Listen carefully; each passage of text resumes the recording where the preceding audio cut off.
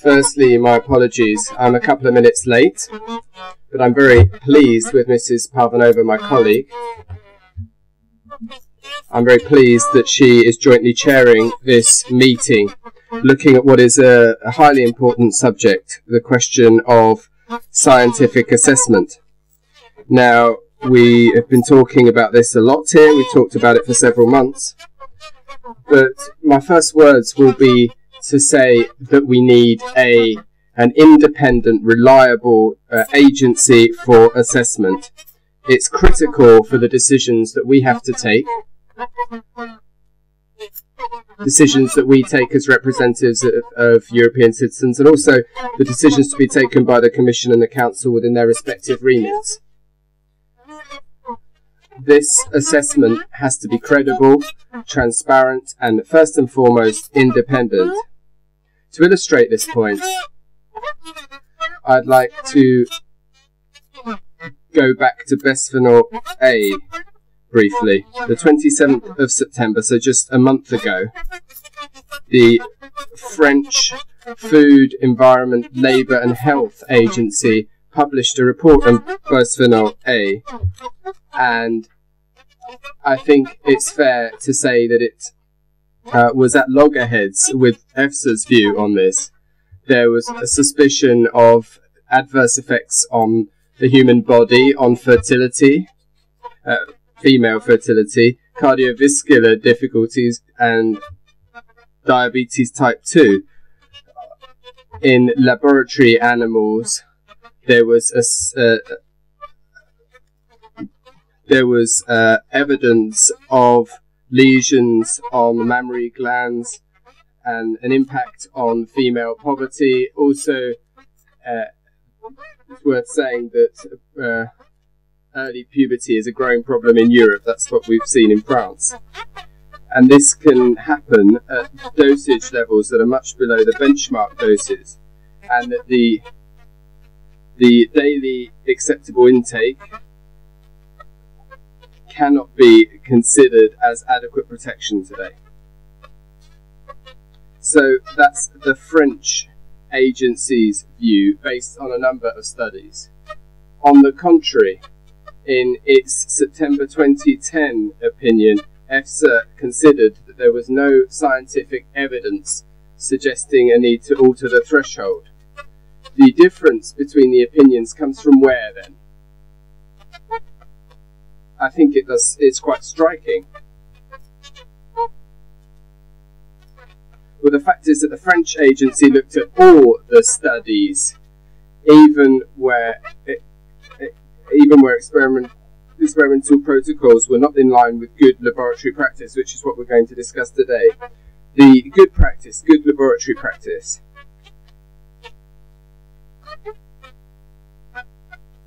are an important outside the agencies. The majority of experts feel that these standardized tests are outmoded and are not able to pick up on disruptions caused, for example, by endocrines. It's important to make sure that these tests are not used to disregard certain scientific discoveries. The first studies go back to 1997, looking at the adverse impact of these on rodents. And it's taken us over 15 years to take measures on this. Let me remind you about BSE, let me remind you about MediaCore, let me remind you about asbestos. Why is there such a disconnect between academic study and the majority of health agencies? Why is it that assessment agencies seem to be so susceptible to industrial arguments? On the 12th of October seminar organised by EFSA on independent assessments, debates focused on the question of conflicts of interest, especially among experts sitting on panels. As such, it's difficult for us to really understand that EFSA doesn't understand that members of its panels belonging to, for example, the Institute of Life Science could represent a conflict of interest. The logic appears to be that it doesn't make sense to disregard industry's assessments. Okay, but at the same time, it's argued that it's impossible to get scientists that haven't worked for industry because they're the best in the field. That may be true, and we do need to enter into a dialogue with industry. But at the same time, when these are public health decisions, you need a clear split between industry and the agencies that are assessing product safety. As multiple scandals have demonstrated in the past, it would be naive to believe that high quality assessment can be based primarily on industry-led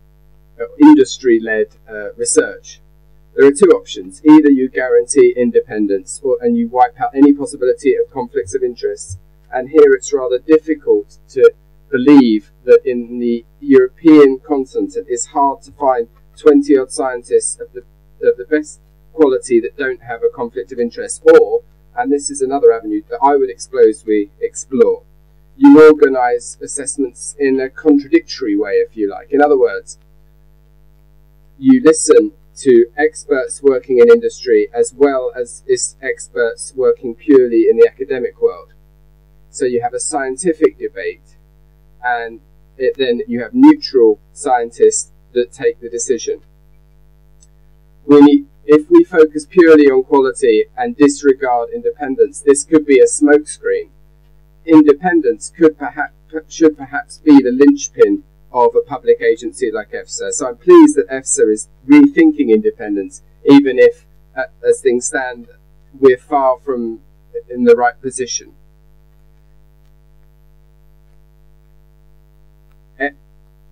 At the moment, we're seeing less of a problem with political influence than we are with economic influence. The problem here is that we don't have a clear criteria which mean that the agency is not susceptible to outside arguments from industry. Now, our speakers will look at specific cases today, and I welcome them, but we're not looking at the hazards represented by any given substance. It's about trying to think about specific solutions that we can put in place, legislative, institutional solutions, so that we can factor in all the academic literature, even if we are to disregard it if necessary, but at least having taken note of what's out there. To wrap up, perhaps I could just say a bit on the question of how you build in doubt. On the 29th of October, in its editorial, Le Monde in France said that the shortcomings in certain agencies have led to the creation of a new discipline.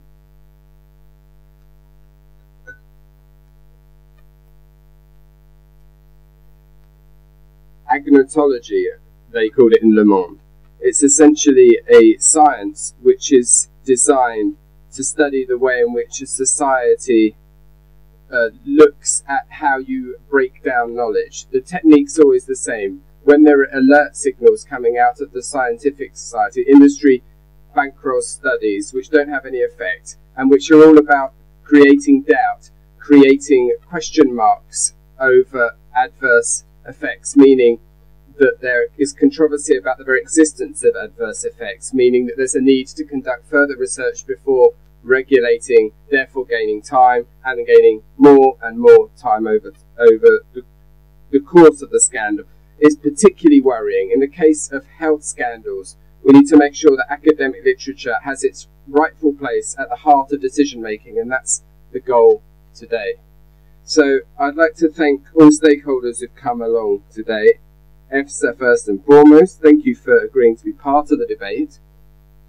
The debate will be open, maybe critical, but I would like to thank you for being so open, and I would like to thank you for being part of today's discussion, so I welcome you.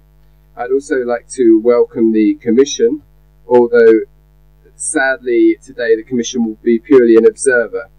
As a risk manager, the Commission plays a critical role.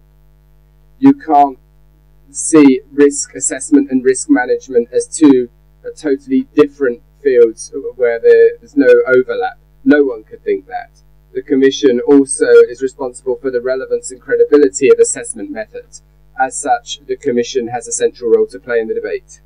So, ladies and gentlemen, I hope I wasn't too lengthy in my introduction, and I'll give the floor to my friend and colleague, Mrs. Parvanova. Thank you, Corinne. First of all, I would like to thank everybody for coming here, because our objective here is to listen to everybody and to have the point of view of everybody who is interested. We are decision makers, and we know very well that it's crucially important for Europe to have an independent body to help us to decide in the process of regulation or legislation making. We know that we need EFSA, we need EMA, we need all the European Union agencies, but we have to trust these agencies, and we have to be absolutely confident that we can trust them, which means that there is a high level of transparency and responsibility. Why? Because we ourselves are exposed to a very high level of trust from the public.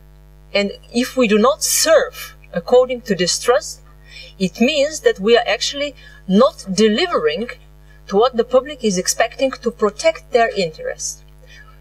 Some of us are doctors, but not all of us are doctors or chemists or biologists. That's why we should have a reliable expertise. And we have to be absolutely sure.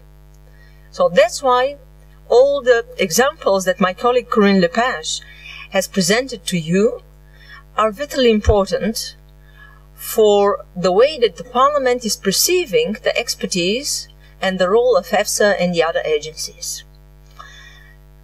There have been some very compromising events and messages and information brought forward by NGOs and the media, which are quite worrying. And that's why we would like to be absolutely sure that in the future we won't be put into the process when we have to regret and we have to go back in our decision-making process and to overlook and again to go through all our decisions, which might be based on biased scientific research, and especially research which is paid by industry but not necessarily disclosing the full truth or the full data of that research. Furthermore, independent scientific bodies, which are funded with public money, are also fighting for their point of view. We don't want to make a clash between these different studies and different understanding of scientific research, but we have to rely and we have to make sure that our agencies and this house here, we have all point of views and we are able to take independent decision. We are also consistent on this. And we have and we should have the same approach towards not only the experts in one agency, but the experts in the agency should obey the same rules as we require as parliamentarians from ourselves and also from our commissioners, for example, or high-level officials in the European Commission. What do I mean? Here in this House, we have proposed a set of guidelines and requirements for former commissioners, what kind of role they could have actually in the future, what kind of positions they could take, and whether they are able or not to work in certain fields and for certain companies for which they have, for example, been responsible in their capacity of commissioners. It is the same, actually, requirement for MEPs, which means if we have for such a high level of officials these requirements, there is no problem, actually, to apply these requirements also to the experts of our agencies, because all of us, we are driven by one main principle: to keep Europe a successful project, to protect our citizens, the health of our citizens, and our environment. So if we could do that, then it means that we should find the possible tools, even anticipating better financial portfolio, for example, from Horizon 2020, to sponsor the independent public scientific research that will actually enable us to take decisions which are with better quality. So by saying that, I would like to wish success to our seminar, and it should be a common sense actually what we will be here debating and concluding, but if we came to this stage, it means that definitely there is a room for a little bit of discussion, and finally to confirm something that I said is a common sense, that we have to be honest, transparent and responsible. Thank you and success to everybody. You can give okay. Alors, je passe donc la parole. First of all, I'll give the floor to Dr. Fiorella Belpocci, who's director of the Cesare Maltoni Cancer Research Centre, dealing with a burning subject for us very often, aspartame, and a fungicide, mancozeb, as examples rising in terms of studies not taken account of in the assessment. I'll give you the floor for 15 minutes. Vous avez la parole pour un quart d'heure, madame. Merci bien. Merci, madame.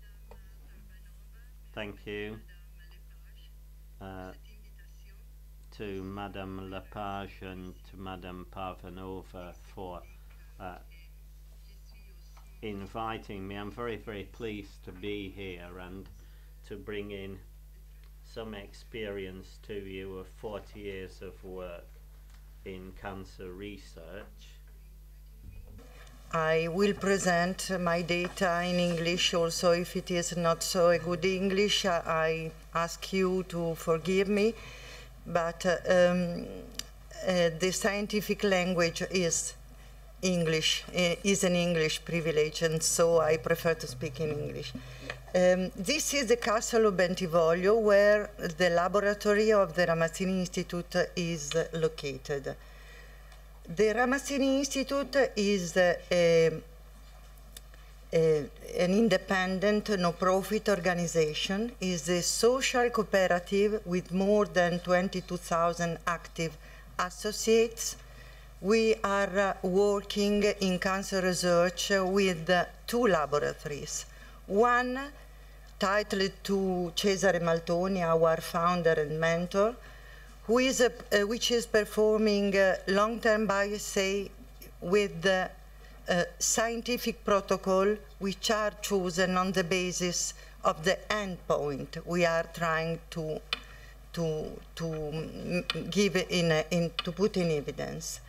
And we have also from 2010 a new laboratory in the same facility named the European Experimental Laboratory, which is GLP certified and in which we perform experiments following the OECD guidelines. So we have both the experience, independent research, auto-sponsored research, and sponsored research for reach purpose, or in any case for registration of drugs or chemicals. Our aims are, among others, not only this of research, but also to train specialized staff to circulate information on environmental and work-related cancer risk, and to set up clinical programs. We have also a clinical facility in which we perform early diagnosis. But I am here as a scientist.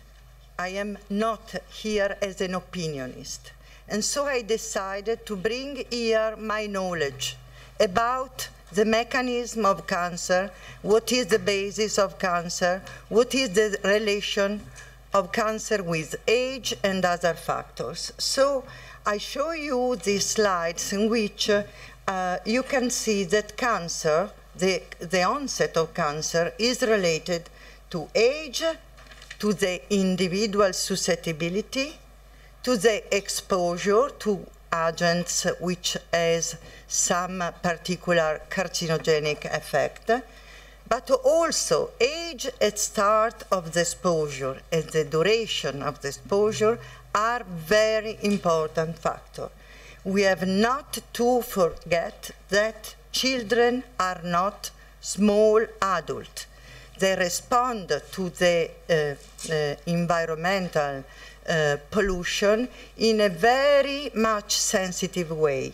In fact, if I can use this metaphor, I can say that susceptibility, as in the tale of the three little pigs, is the house, the building of our body.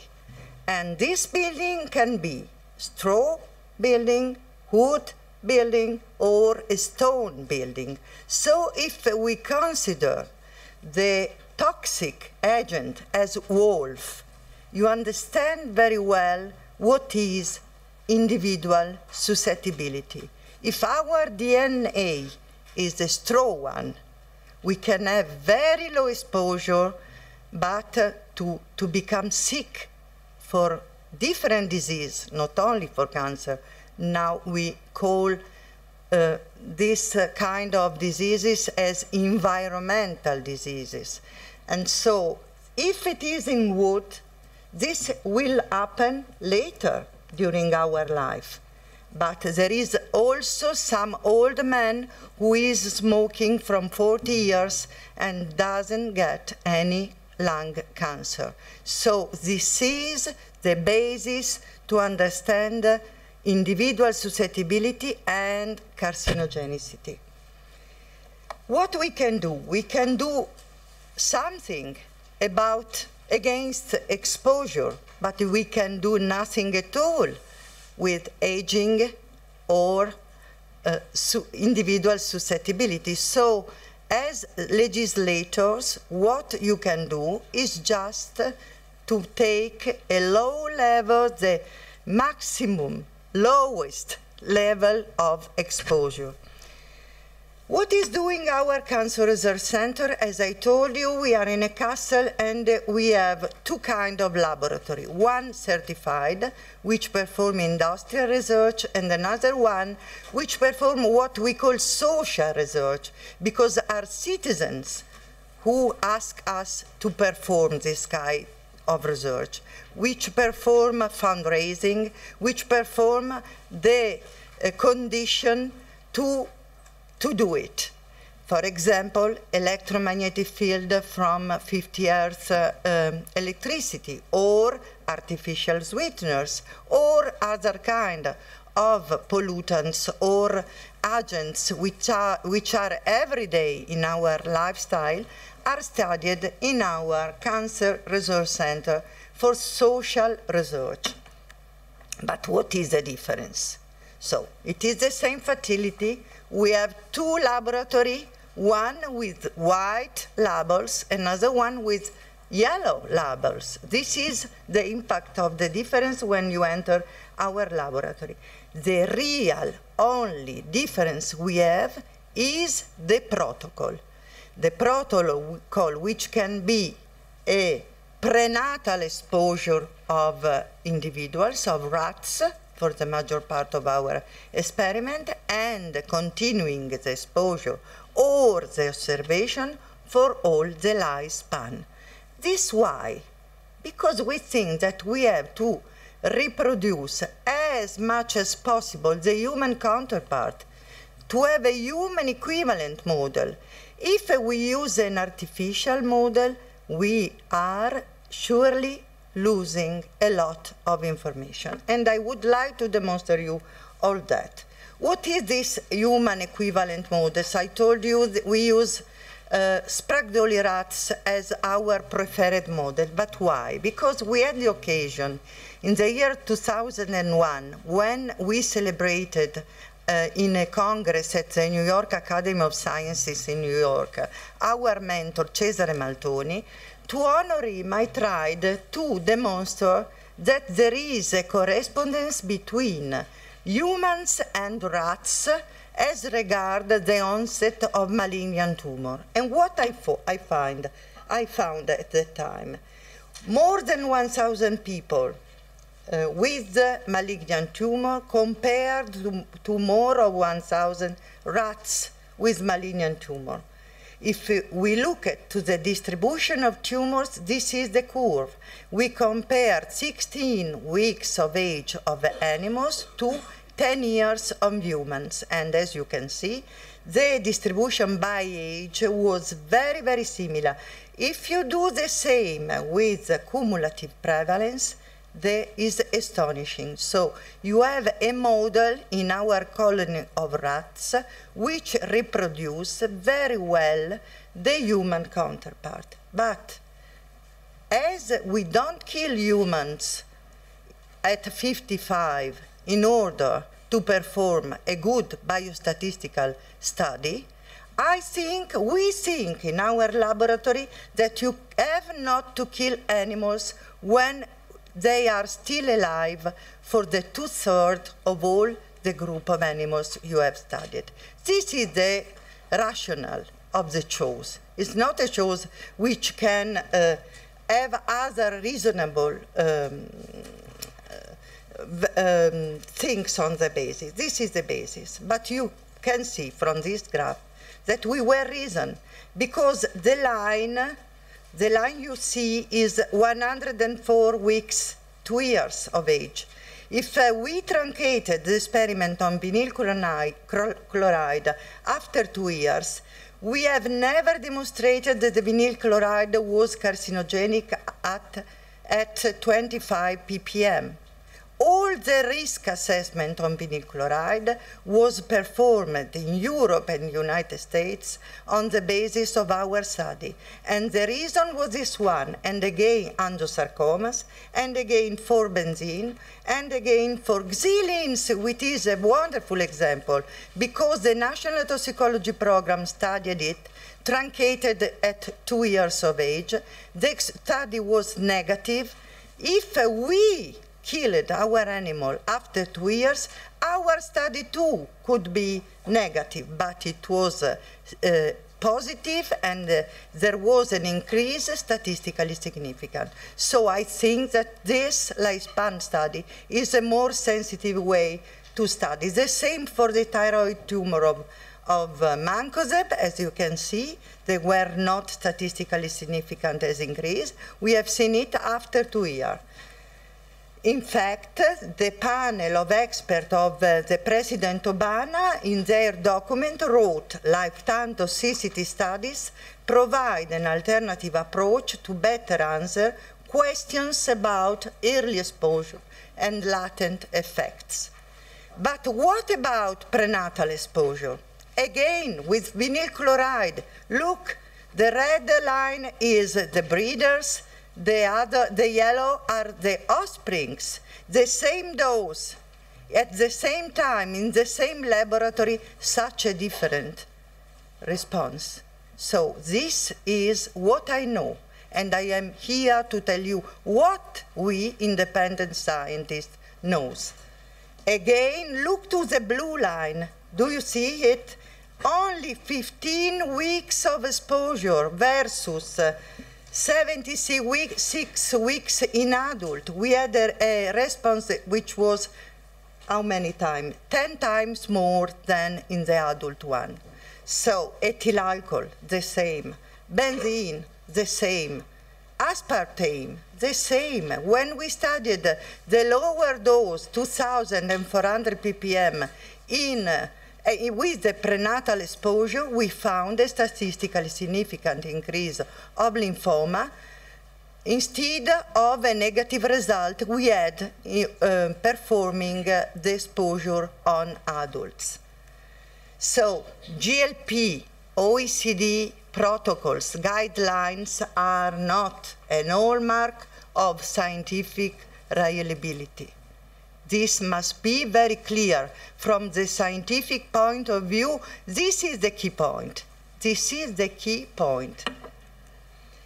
So, confidentiality. I would like, if I have the time, to touch this point, because a lot of time we were accused to be reluctant to make our data available. Yes, we were sometimes reluctant because we received scientists from all over the world with a microscope to ask to look at our slide. Why? If we, as we do, sponsor our study at the Ramazzini Institute with public money and with the money of citizens, why have we to show our data to industry coming just to criticize? No.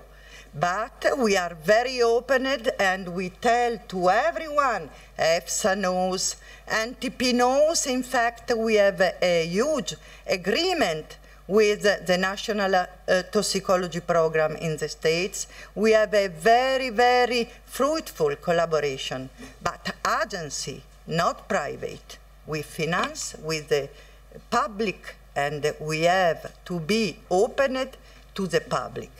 So at present, in the framework of a general agreement with NHS in the USA, which allowed us to survive to the tremendous attacks we have had after the aspartame study and other study, they helped us to survive.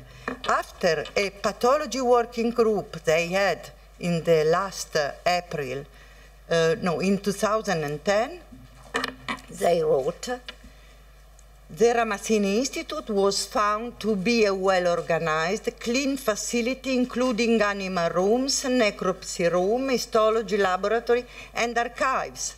The Ramazzini Institute staff appeared to apply meticulous detail to necropsy recording, collecting, archiving of material tissues from their studies. The same methods, and this is very important, have been consistently applied over the decades, 40 years of activity, providing an ability to compare studies over the time. This is consistency. This is consistency. When the GLP were approved in the 70s in the United States, at the moment we were performing the vinyl chloride study, and the Food and Drug Administration visited our laboratory multiple times. We worked with industry. Mobil Oil Corporation, ExxonMobil, which now criticize so much our work, were our sponsor for more than 10 years. So what you must have in mind, and I finish with the staff on my institute, remember, children are not small adults, and we are not killed in order to perform a good epidemiological study. So as our long-term bias say, are epidemiological studies on an animal model, I recommend to study these animals at least for 130 weeks, which correspond to 70-75 years in a human. This is the good way to expose all the risks which are linked to a specific compound. Thank you very much, and excuse me to be some longer. Merci. Thank you very much. We've heard you out because we were extremely interested in what you said, and I think it helps us all.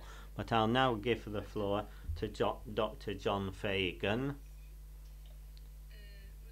Dr. Fagan, who's the Director of Earth Open Source in London. I'll give you the floor for 10 minutes. Thank you very much, Parliamentarian Lepage. Le micro n'est pas mis, monsieur. Thank you very much, Parliamentarian Lepage and Parliamentarian Parvanova, for this opportunity to speak to this group today. We are very much appreciative of this. It's a very important thing that you've brought together. We want to get right down to the point here. And the basic, if we could have the next slide, please.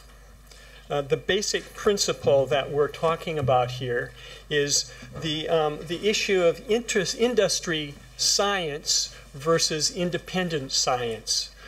These two seem to have diverged. Next slide, please. And it's interesting that they often have conflicting views with respect to products that are being reviewed for their safety.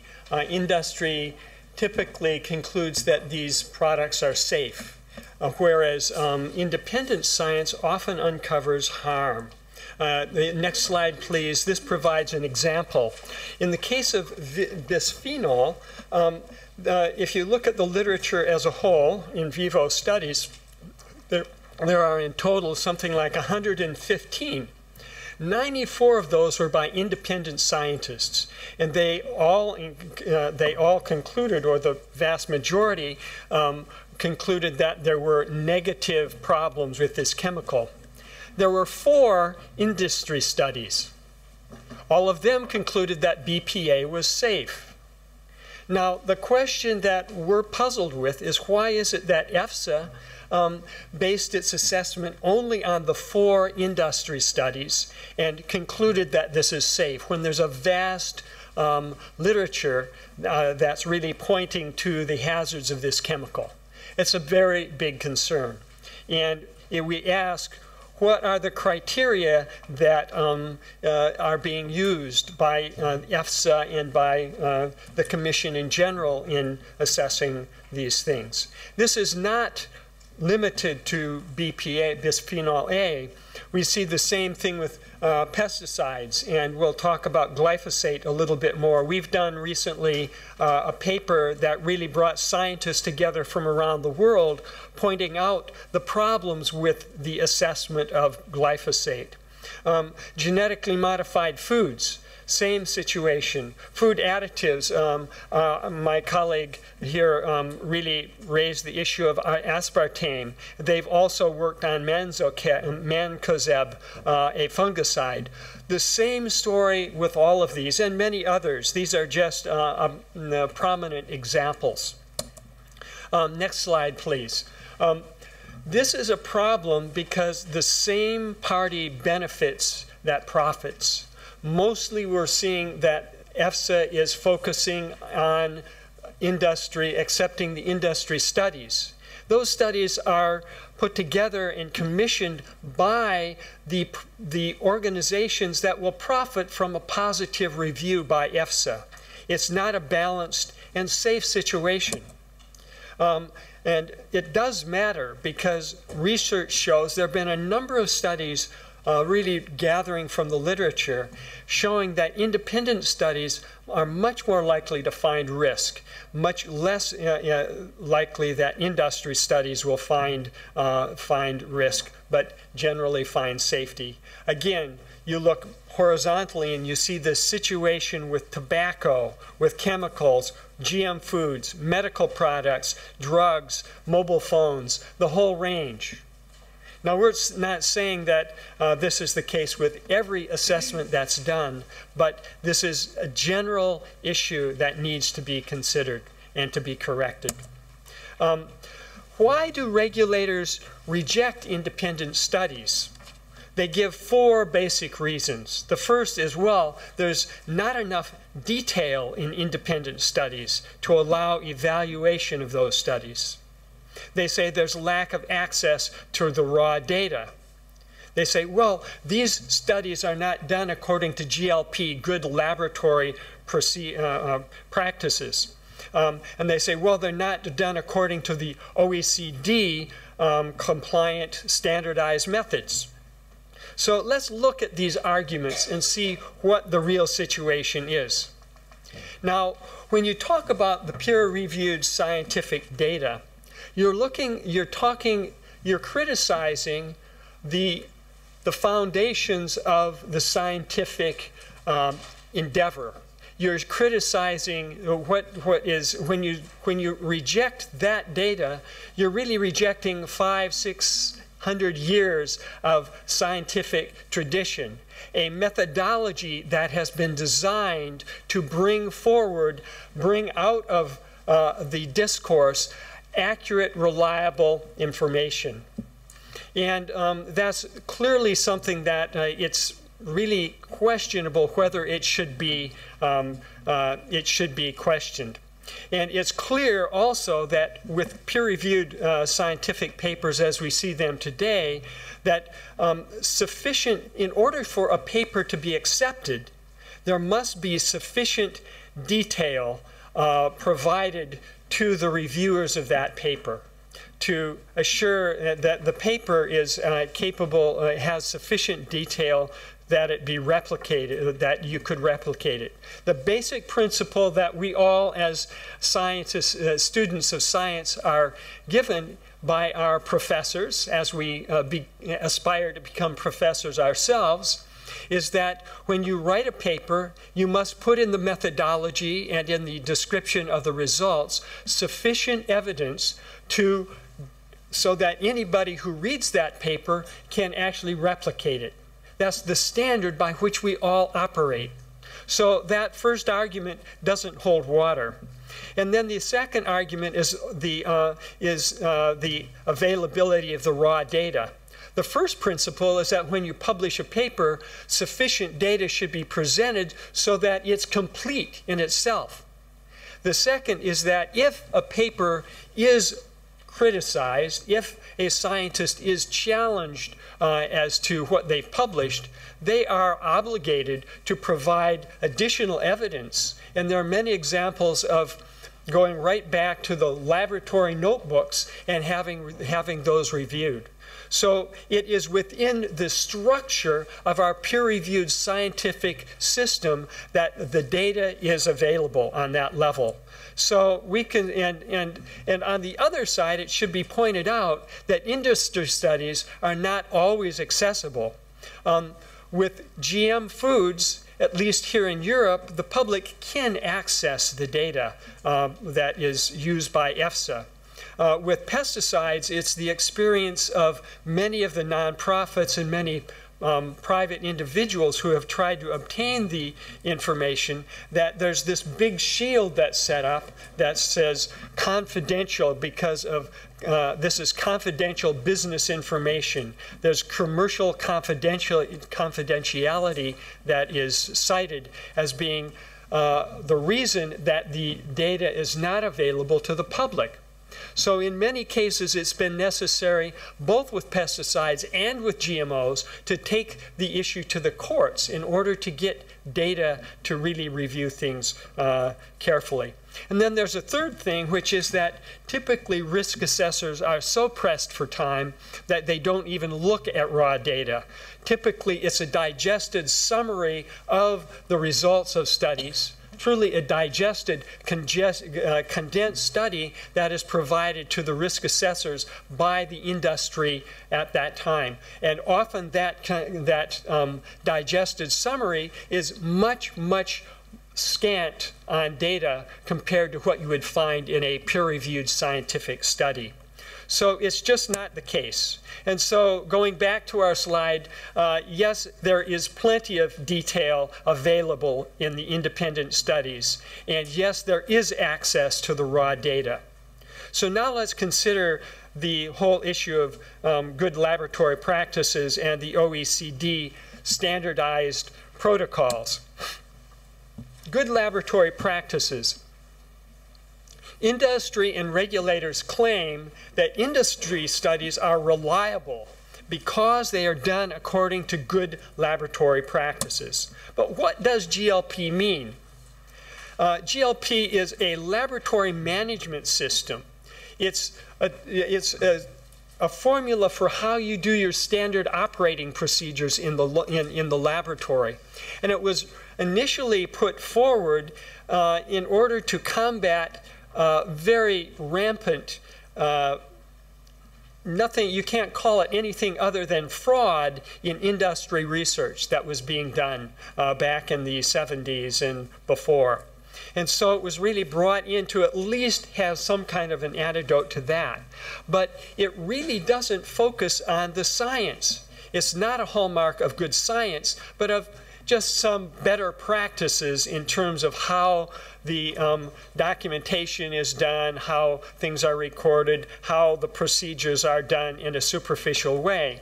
But it does not in any way assess the validity of the experimental design. It does not assess the suitability of the measurements that are done. And it doesn't assess the sensitivity of the tests that are being done. So you can do a GLP compliant study, and it can be literally meaningless because it uses outmoded, insensitive, ineffective approaches. And this is often the case. How do you find that a chemical is harmless? You use methods that are incapable of detecting the harm that is there. Next slide, please. Oh, no, this one is the right one. So So you could say that GLP is really industry's shield. It was set up to prevent industry fraud, but in fact it's being used as a shield by industry to reject independent science because it's not GLP and operates. But in fact, what I'd like to emphasize is that the independent scientific methodology, the approach that's being used there, is actually more rigorous and more carefully criticized and evaluated than what is done with GLP. Peer-reviewed studies, the procedures must meet the most advanced standards to be competitive. Documentation must be very complete. And the peer review process really looks at the validity, the suitability, the sensitivity in a very careful way. So GLP should not be used to, next slide please, GLP should not be used to reject independent science, whether GLP is used or not. Now what about these OECD procedures? The Organization of Economic Cooperation and Development. This is an organization whose focus is on economic cooperation and development. Its focus is on getting products into the market smoothly around the world. Its focus is not on rigorous science. It's on how to get things commercialized. It is not appropriate for such an organization to challenge the standards of the scientific community. It's simply not appropriate. They're not capable of doing that appropriately. Independent science is done by varying protocols because those protocols are designed for the specific chemical that is being evaluated. You cannot expect that a single standardized approach is going to work with every chemical. You have to design it specifically for that particular question. And so this idea of these standardized approaches is very convenient if your purpose is economic development, but it's not effective if you're moving forward with, if you're trying to find the scientific basis of what's going on. Next slide, please. Standardized tests, often their design is out of date. Often they ignore vulnerable developmental windows. There are points in the development of a child, of a fetus, where they are hypersensitive to specific chemicals. If the mother is hit with those chemicals at that time, it could be minute amounts that could cause problems very seriously. That isn't even assessed in these things. They ignore the most advanced scientific insights as well. So there are many other shortcomings that it could take a whole afternoon to really go through those things. So we're very concerned about this. And the conclusion is that all four of the reasons that regulators use for rejecting independent studies do not hold a drop of water. They should be themselves rejected as not being based on real science. They're based on OECD science. They're based on the convenience of commercialization of products. So there's really no reason to favor industry science over regular science, of real science, we might say. So in the light of this, this really came to the light, became very clear to the European Parliament and to the Council as well. And out of that has come this new pesticide regulation that requires peer-reviewed science to be taken into account. But then EFSA came to the rescue of industry. They essentially came out with guidance that opened up huge loopholes that allowed industry to reject independent science again. They said, well, the guidance was, well, you could say, industry, you can say, well, they used the wrong animal model in that independent research, or they used the wrong exposure route, or it wasn't relevant because it did not use OECD standardized approaches, and it's not reliable because it's not GLP. So they come right back to these arguments that I think we've already put to bed. But just to remember, going back to that guidance, one of the big points that they make in it is that it bases EFSA policy on a Clemish paper for what is reliable science. Now, the authors of this are all employees of BASF, chemical industry. And it says only GLP is reliable, and non-GLP studies must be taken with a great deal of distrust. Now, if you look at the criticism of using the Clemish report as the basis, EFSA's response was, well, we look at things other than Clemish. But in fact, if you look at the papers they cite, next slide, please, you see that they're largely derivative of the Clemish work, and all of the papers they cite reinforce the idea that reliability requires conformity to OECD and GLP standards, which just does not make sense scientifically. Next slide, please. So we conclude Clemish does not represent the consensus on what reliable science is. And the conclusion is that the EFSA is not justified in judging reliability of studies based on the Clemish criteria. Next slide, please. The bottom line in all of this is that by relying on Clemish and by following the EFSA's new guidance on the new regulation, they've created a perfect loophole to ignore important, independent, peer-reviewed science. This is a big gift to industry. It's a big threat to society. It's a big threat to the children and grandchildren of every person in this room. Next slide, please. EFSA keeps using these same old bad arguments.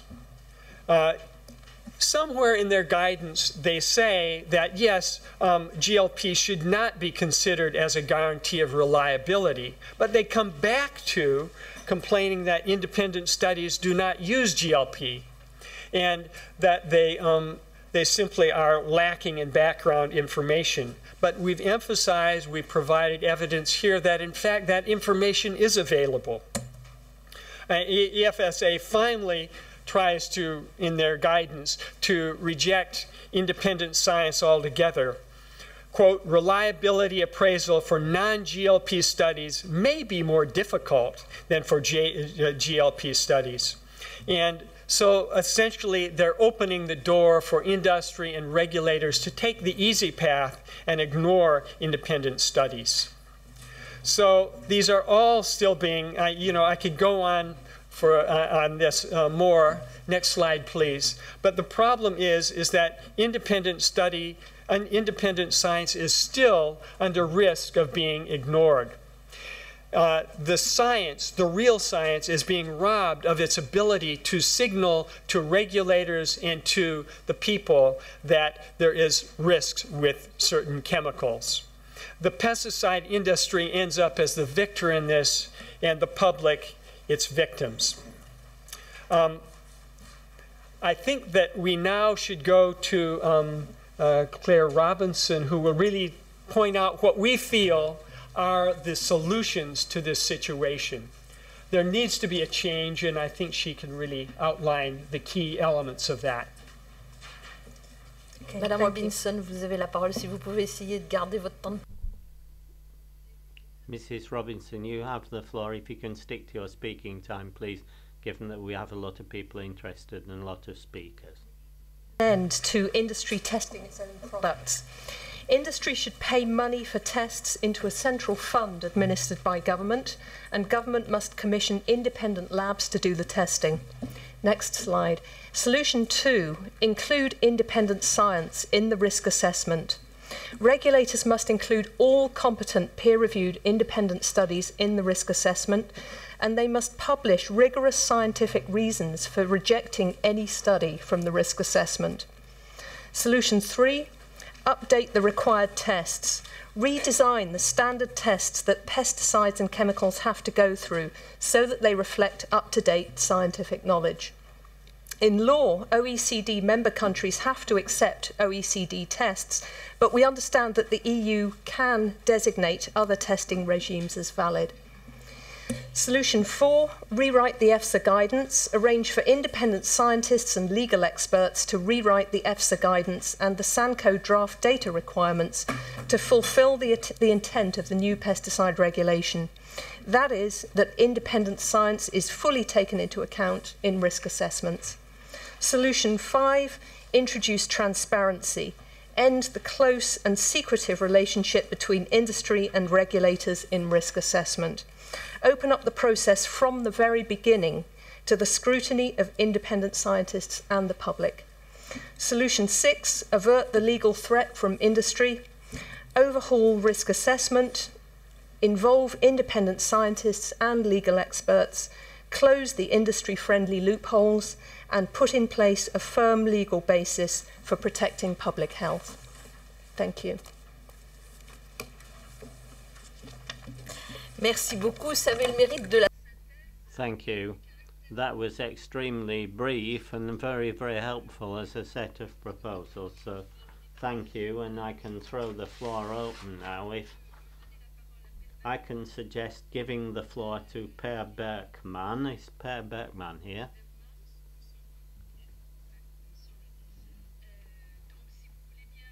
So, Mr. Berkman, if you would like to come back on things as you want, and then we'll continue with the debate. But I'd like Mrs. McGlade from the Environment Agency to comment afterwards. Mr. Berkman, you have the floor.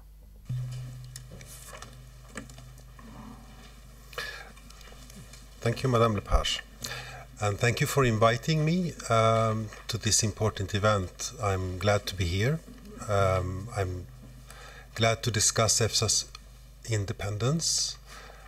This is another event during this hectic autumn where we discuss our event. EFSA organized an event a couple of weeks ago where several speakers actually are here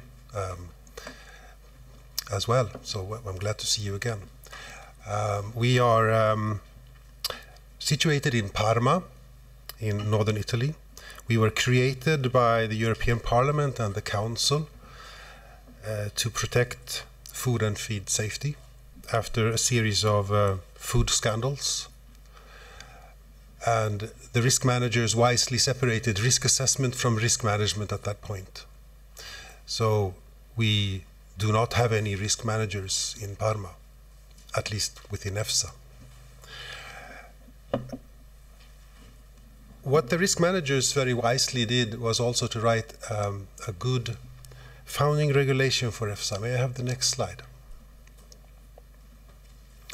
Where the founding regulation 178/2002 in Article 22 clarifies that EFSA shall carry out its tasks in conditions which enable it to serve as a point of reference by virtue of its independence. So it's really very well underlined that we shall work to stay independent and of course all accusations today that we are working for industry and not for the consumers, I would not agree, of course. I'm, however, quite sad to hear it, that this is the view. And I hope to be able to explain to you that our intent is to work for the public. Next slide, please. In Article 27, the founding regulation describes that experts shall annually submit a declaration of commitment and a declaration of interest, indicating either the absence of any interests which might be considered prejudicial to their independence, or any direct interest that might be considered to influence their independence. And this shall be done also before each meeting, as is normal. EFSA has taken this guidance from the regulators quite far, and as we have heard from auditors, they have difficulties finding a comparator who is working at the same level. Next slide, please.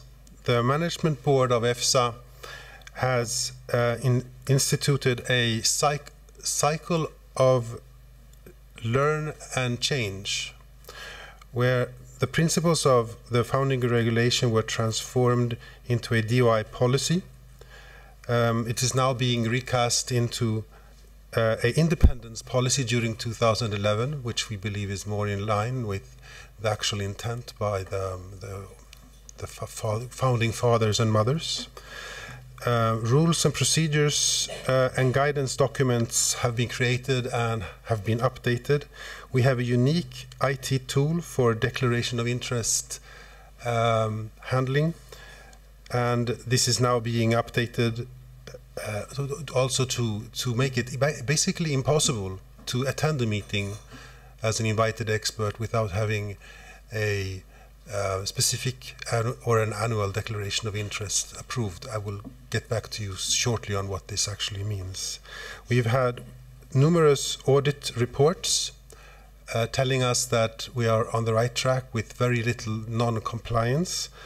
And now, of course, we have the European Court of Auditors benchmarking exercise, which is very important for us, where 4 agencies are being compared: ECHA, EFSA, EMA, and European Aviation Safety Authority. Next slide, please. So the state of play regarding our last cycle here is that the management board adopted a reflection paper in May. The draft policy was endorsed by the management board during the summer. We had a public consultation, which is a global event. Basically, we publish it for anyone to comment. During the end of the summer, beginning of the autumn, a consultative event where we invited those who had commented importantly to speak, to explain, to elaborate their points. The board will discuss the outcome of this during the autumn and amend and adopt a new independence policy in December. Next slide, please. The policy itself applies to members of the scientific committee, the panels, the working groups, and other EFSA experts, the management board, the advisory forum, which are appointed national experts, and the executive director, as well as the EFSA staff. Please remember that the EFSA staff are not included in the founding regulation as a group that should declare their interests, yet we do so for transparency internally. Now, what is the working context of this policy? Just to make it short, we work in the context of adopting opinions and communicating this science. We do that after we have received a request, and the assessment is done by scientific panel or working groups, and the adoption as well, while the publication and the communication is done by EFSA. Next slide, please. So how do we ensure pluralism in the scientific debate in our working groups and in our panels? How do we ensure that? We need pluralism, and we need all views to be heard. Within the working groups and the scientific panels, we need to have a composition of members that is adequate, that is suitable and represents the views. We do invite hearing experts to broaden this. We do ensure that member states' experts are invited at different points during the assessment if they're not part of the work themselves, and if there are there's a risk for diverging opinions between us and a member state risk assessment body, we do put into effect Article 30.2 of our founding regulation, which stipulates that we have a special responsibility to be vigilant in this respect and to meet and try to map out the differences and try to reach an understanding if possible. We also have public consultations and hearings, and we do not allow ourselves to work in a silo. We work in a European context. Now, the next two slides are kind of important. It shows how we work with annual declarations of interest. An annual declaration of interest within EFSA is a prerequisite to join a working group. So the chair would propose someone to be part of a working group, and EFSA would ask that person to submit an annual declaration of interest, and we screen the interests that are declared if there is or if there not is a general conflict of interest vis-a-vis the task of the working group. And if there is, there will be a rejection. If there is not, the person can join the working group, but there may be notes, and this is not visible. There may be notes in the database specifying that the expert cannot deal with this or that because there is a potential conflict of interest vis-a-vis some of the things that have been declared. But it will be visible in the minutes of the meeting, because in the next slide, when the person is a member of the working group, he cannot join the working group work unless there is a specific declaration of interest where the agenda items themselves are compared with the annual declaration of interest. And the agenda items might vary. There might be different substances, for example, from different companies. This means that if there has been a contact with a specific company at a specific point, the expert may very well be excluded from those agenda items. So if a conflict is identified, there might be a decision for no participation or partial participation. If it's not a large overlap of interest, the person might be able to be heard even though might not be part of the drafting. Next slide, please. So what interests are declared? Well, it's not rocket science. It's really what you all would, I think, agree. Ownership and other investments, including shares, is important.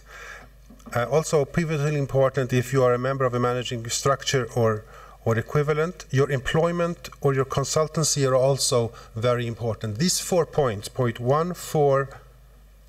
2, 4, and 5, are if there is a current engagement which is judged to be a potential conflict of interest, it might be grounds for exclusion, meaning actually not being invited to be a member of the working group even. Points 3 and then 6 through 10 are also very important, but a past interest might not be judged as harshly.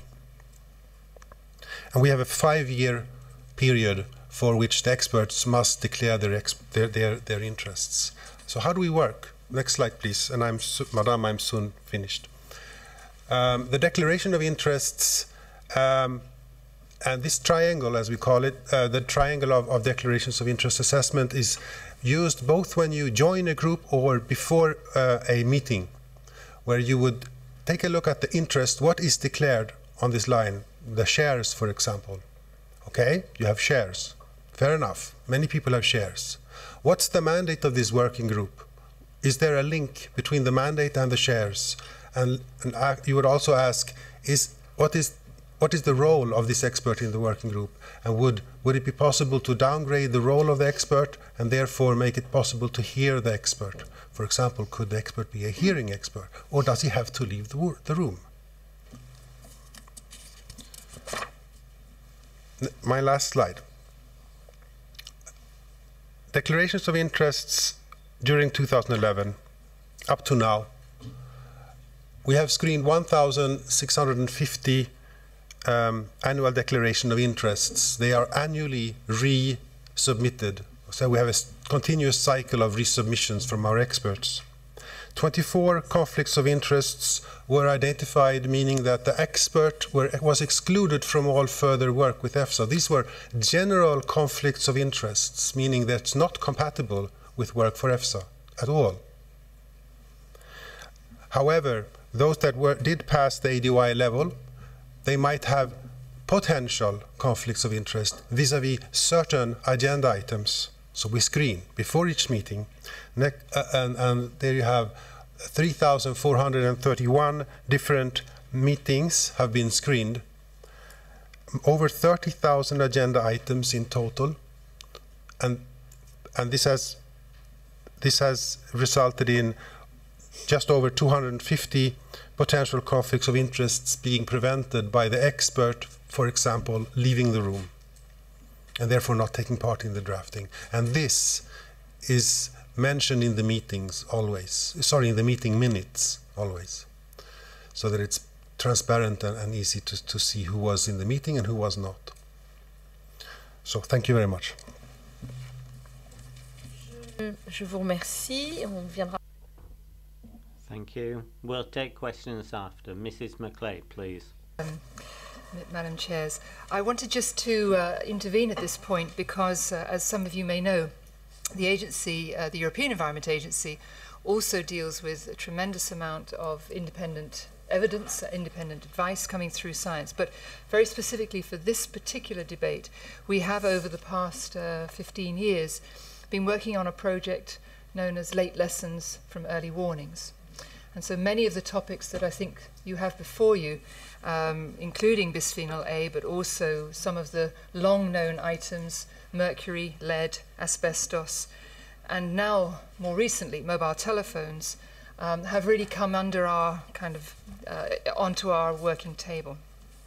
And one of the things that I felt very strongly about needing to intervene on was that experience has taught us, I think, one or two very important lessons. And that is that having realized that there are, of course, potentially vested interests from industry, we recognize that there are also vested interests from scientists. Scientists have paradigms, in fact, which they become very strongly wedded to. And I must admit that the experience of the climate change debate has genuinely, I think, exposed precisely that.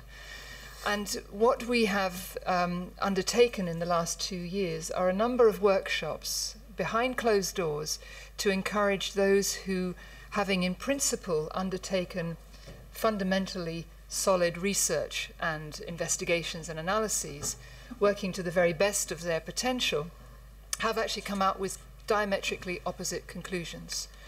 So we looked at spraying of pesticides, we looked at bisphenol A, and one or two others.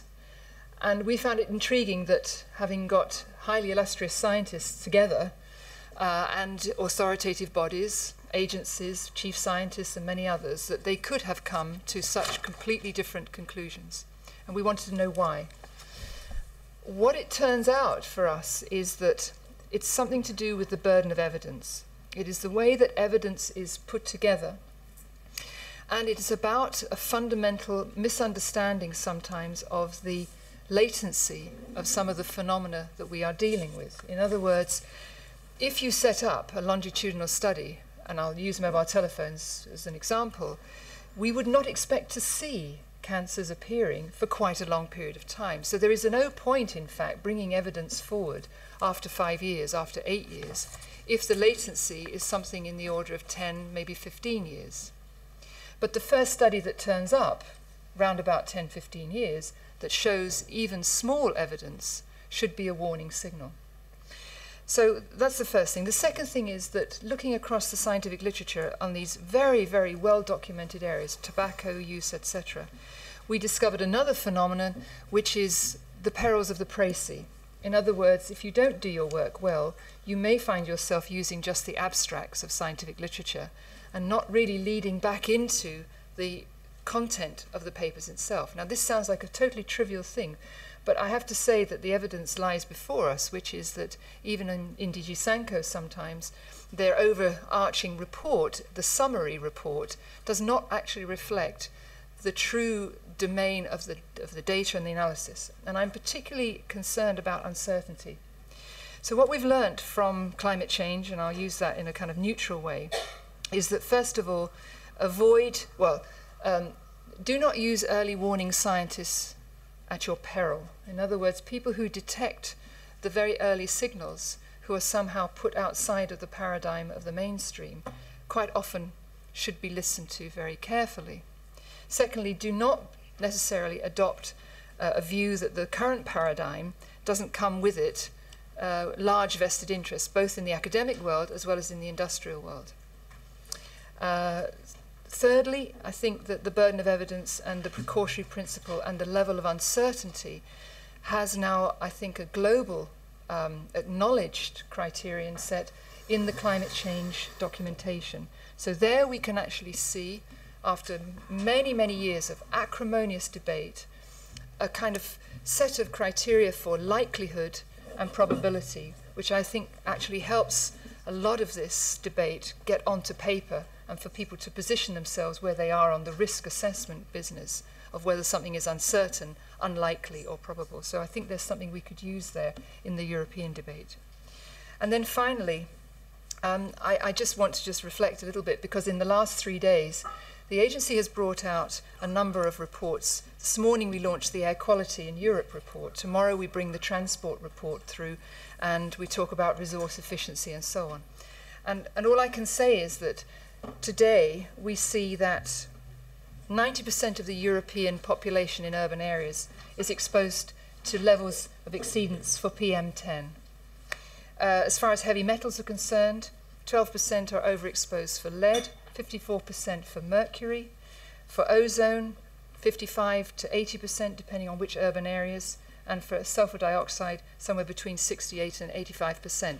So all I'm saying to you is that the backdrop of low-dose, long exposure in the human population is already there, and perhaps one thing that the Parliament and all of us should reflect upon is every time something new enters into our kind of setting, it's not as if it's coming against a completely blank sheet of paper. And I think it's this cumulative effect that from our side we would welcome a kind of larger debate of the additive nature of what we're actually endeavouring to do, and when do we start to take things out of the system as opposed to continuing to add things. So I just put that on the table more as a sort of precautionary note, not that we have any of the answers at all. Thank you. Merci, Madame Mag. Thank you, Mrs. McLeod. Before I throw the floor open, I think we too have one or two questions to put to Mr. Bergman. Firstly, listening to you, Director, I'm wondering why the European agency is bearing in mind independent studies, whereas EFSA apparently doesn't. You know I'm asking that. Secondly, of course I listened carefully to what Mr. Bergman and Mrs. Parvanova has a question about this as well. My question is, I'm a little frustrated not to have an answer about the choice of study. You didn't comment there about the choice of study. That's very important, and that does affect our discussion. Mrs. Parvanova. Thank you, Corinne. I will read actually a table that we have received as MEPs from different NGOs, most of them represented here. And this table has been discussed during our meeting at ENVI committee. I'll read it actually without comments, and you'll have your own probably comments on this. It is about conflict of interest, Mr. Bergman. I can give you the table. I'm sure you already have it, but anyway, just in case.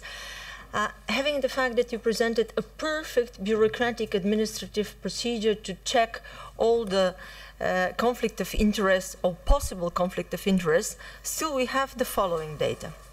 24th of March 2010, Susie Rankins, GMO unit, head of the secretariat to the EFSA GMO panel, takes lobbyist job at Syngenta, revolving door case, Technobiotech joint compliant.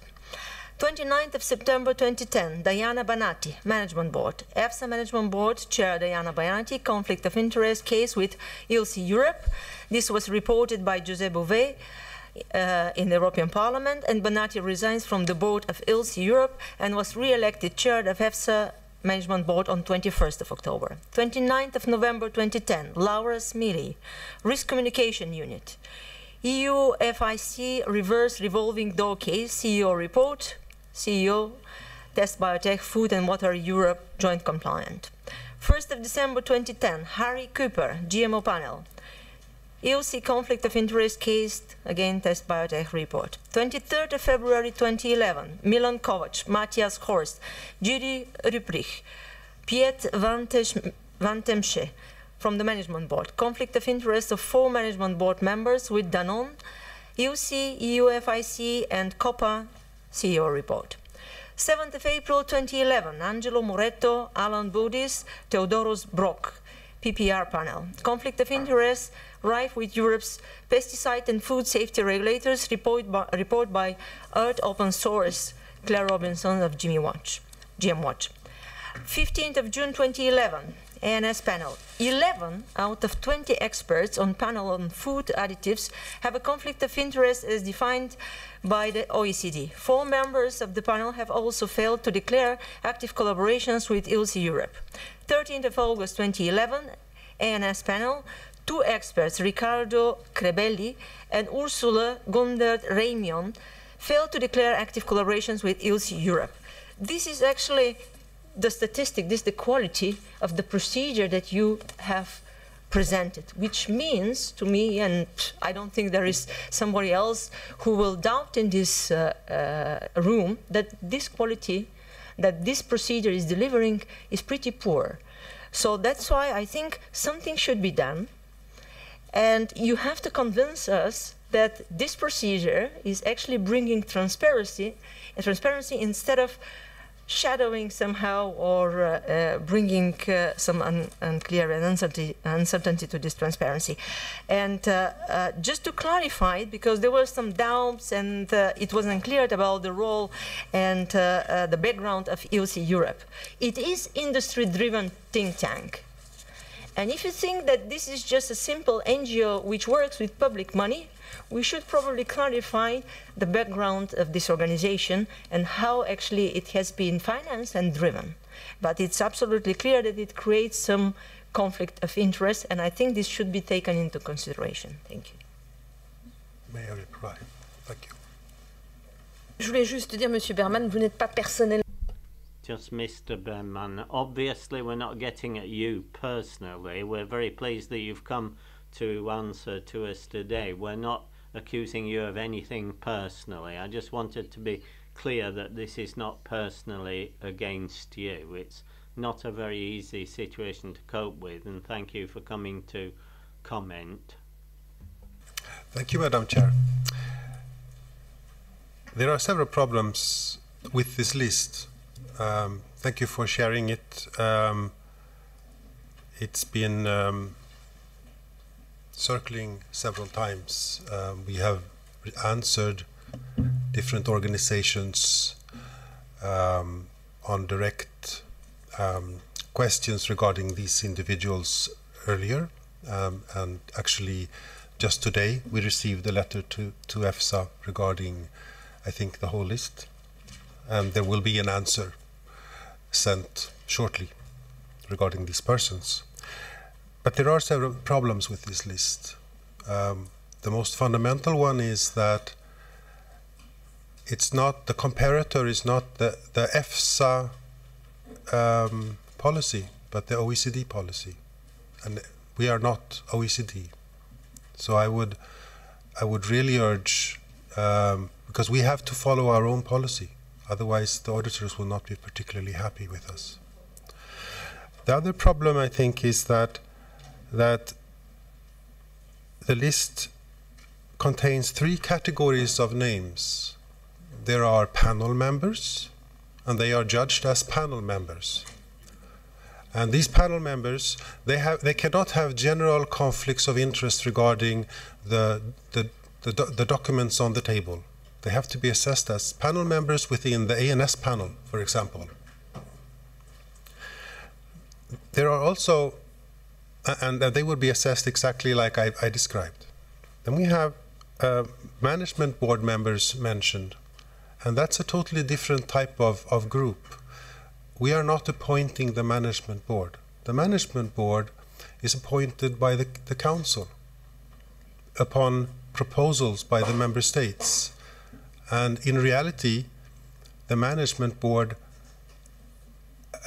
voluntarily follows the same policy as they have adopted, of course, the EFSA policy. But the consequence of a non-compliance with the policy is totally different than for a panel member. A panel member, we can initiate a breach of trust procedure and eventually actually ask the person to leave. While a management board member, we cannot initiate a breach of trust. We have not appointed this person. The third category of persons who was mentioned in this list are staff members.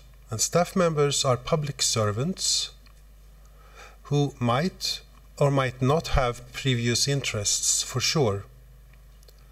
And they all AD staff voluntarily are asked to, EFSA has voluntarily started requiring that all staff fill in annual declarations of interest at a yearly basis, certainly. And this is then assessed by the line manager and ultimately by the executive director upon instruction from the management board. And if there are conflicts of interest or potential conflicts of interest, depending on what's on the table of the particular person, what the tasks are, the person will be moved within EFSA or within the unit to tasks which will not generate a conflict of interest. And I can assure you, this is what is happening. I have done it myself as line manager within EFSA. I hope this, to some extent, explains the context. And certainly, we did receive the same list actually today, again, from one of the NGOs, and the executive director will answer shortly. Et sur la question des études, pardonnez-moi. And what about the question of choice of study? Sorry to keep coming back on you about that. Sorry. Apologies. I have problems with this because it's not true. The submission guidance absolutely is not intended to exclude non-GLP studies. As the guidance says itself, non-GLP studies are not the remedy for perfect studies. GLP is not perfect. In reality, in the so-called independent studies are not perfect either, always. I would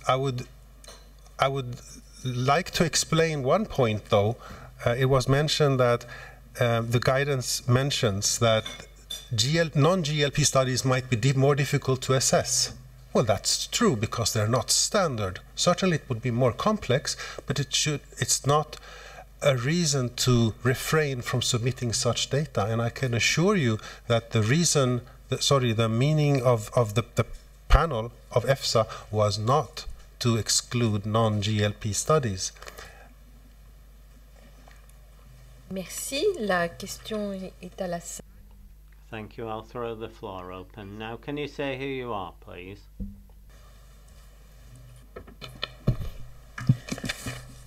My name is Nina Holland from Corporate Europe Observatory, and thank you very much, Mrs. Paranova, to list all the different examples of blatant conflicts of interest that have been highlighted. The only reason why we used the definition of the OECD in our report is simply because EFSA didn't have a definition of conflict of interest.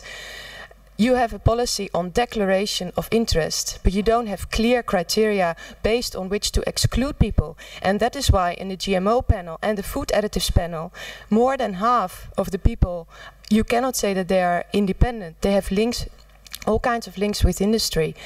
The vice chair of the food additives panel, her lab in Wageningen University has been funded by Nestlé since 2005.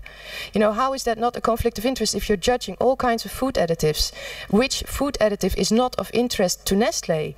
I mean, come on, just because Nestlé didn't produce the food additive like aspartame, it doesn't produce it, but it uses it in all kinds of products. So why is that not a conflict of interest? And EFSA doesn't deal with any of these complaints, and in their letters to us, which are really not of very, well, they're all on our website and our responses to them as well, they really cannot clarify this, and they do not take any action. And this new independence policy doesn't offer any solution to the problems highlighted. For example, the European Medicines Agency has taken some action, for example, excluding people that have had any sort of business employment, research funding from business or whatever for the last 5 years. EFSA's response to that is, well, then there wouldn't be any experts left. Well, that is crazy. That is, first of all, it's not true. I don't think EFSA has any evidence for that. But second of all, well, I think if experts are not even paid for the work that they do, and they're expected to work in holidays and weekends and in their free time, I think there are many experts who can't afford, or who work for universities who can't even afford, or who can't do this. I think it's more likely to be people with industry ties that accept these kinds of posts because they can do it in their working time. Thank you.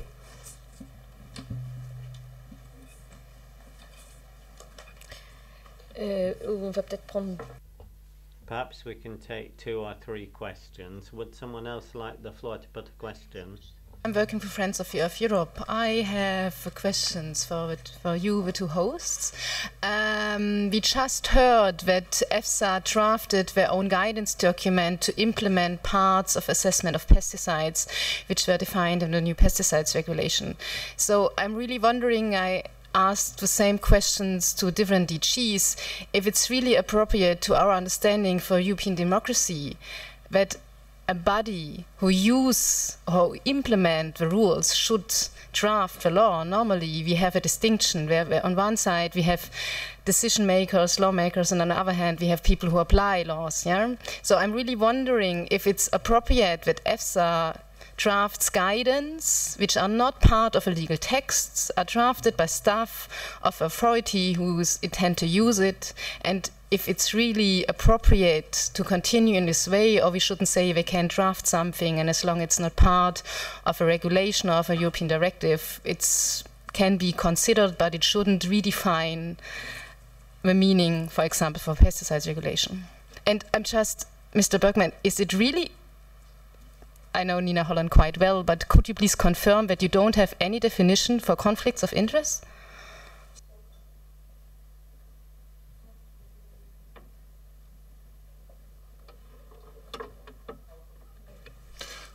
Thank you, Madam President. My name is Jim Murray. I publish a blog on science and medicine called Open Medicine EU.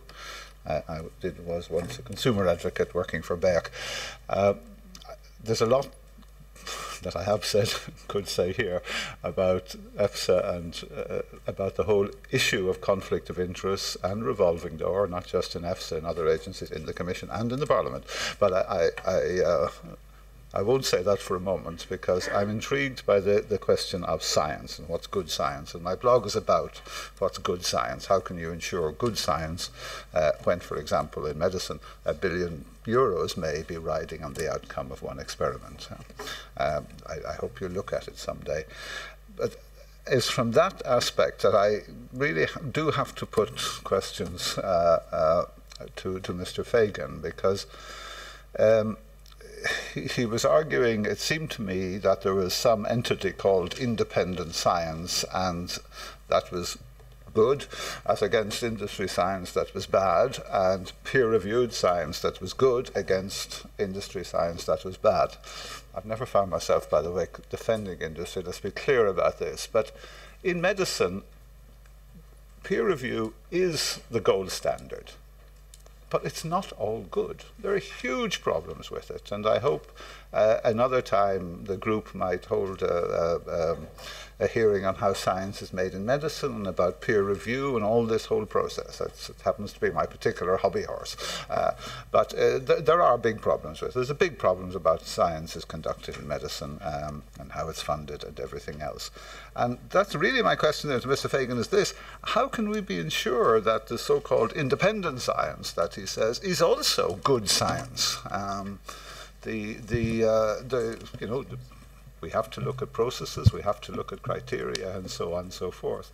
Peer review, the editors, I'll finish, Madam President, the editors of 3 at least of the 4 biggest impact medical journals, each in their own way, Marcia, Richard Horton, Smith, have each in their own way heavily criticised peer review, while still supporting it. Let's be very clear about this. It still remains the thing to aspire to. But I just felt a bit uncomfortable when you were saying, we've got 111 peer-reviewed independent studies ignored by EFSA, and instead they just went for these 4 industry ones. Let me answer. And it's a criticism or a question well placed. You can only say so much in 15 minutes, and we couldn't cover the whole landscape of the scientific discourse during that period of time. But what I guess the core of my position is that it's interesting that the name of your blog has the words open source in it. Open medicine, yes. Open medicine. And our organization is open source. The peer review process, the scientific discourse, the process that's been evolving over the last many centuries, is really the first example, or one of the best, of open source systems, where you have transparency, you have dialogue that's contributed by any interested party, and because it's transparent, because it's open, the problems of conflict of interest ultimately resolve themselves. Oftentimes they say in science, old theories don't go away, it's the people who have them that just die. And sometimes it's that way, that you have such powerful people within a discipline that it takes a long time for things to move. But it does ultimately create a body of knowledge that we can be confident of. And it's certainly in a time frame of 2 years or 5 years or 15 years, there may still be big problems. But over time, we have the trust that this will resolve itself. But there are absolutely big problems in science as it is today. There are conflicts of interest. There have been big problems in medicine because there are big rewards for not being open. So I don't know, hopefully I've satisfied your point that I'm not saying the things I did with total naivete, but from the point of view of conscribed availability of time. Okay, on the question about the guidelines. It's so basic that it's already in the study books of the universities. When I did my administrative law studies, the first thing that we learn is that those which are writing the guidelines and all kinds of regulations are doing it for somebody else to apply it, but not those which are regulating themselves to issue also the guidelines. So it's so basic, that's why I think if it is in the students' books, it's not necessary actually to comment. And it is the case, in, as you said, in all other commission and parliament and council bodies. In this particular case, probably, as you already mentioned, EMA has reformed and did some steps forward, probably EFSA should follow and take the good practice from EMA and do some coordination and collaboration with them to know how to do it and to avoid any further clash with public opinion and public trust. Je voudrais ajouter à ce que vient de... Well, just to add to that point that I fully support, this subject is particularly worrying because of the way comitology operates for European Parliament members. We find comitology leaves a lot to be desired. MEPs have a lot of problems in intervening. Often we can give an opinion from time to time. The deadlines are all extremely hard to respect.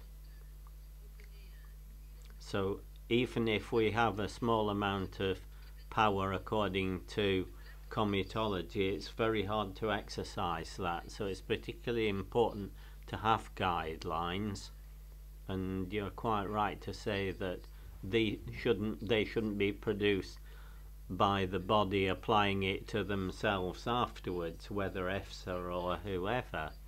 If guidelines are going to be so big, then in this guide you end up with some liberties being taken with a text which has legal force by Parliament and Council. So I think that's a very good point. Merci. Interesting discussion regarding why the answer to my question why OECD standards or the definition was used. I would like to answer that the EFSA definition of what a conflict of interest is found in the second paragraph of the management board decision from 2007. So it's there. However, that is not enough. A simple definition is this is too complex to have a black or white answer. There are no simple solutions. In fact, we have found, as we are screening the 30,000 SDOIs per year and close to 4,000 annual declarations per year, that life is very complex, and we have very many experts who have different types of potential conflicts of interest, and EFSA is very wide. Within my directorate, we are dealing with 34 different legislative frameworks. And there are all sources to conflicts, potential conflicts of interest relative to different types of interests. But what is a conflict of interest or a potential conflict of interest within one regulation might not be so in another. So we have to think each time, and it takes a lot of time. I'm not complaining, not at all. I'm just saying it's not black or white. And therefore we have two additional documents published beside the policy. One of them is called the guidelines.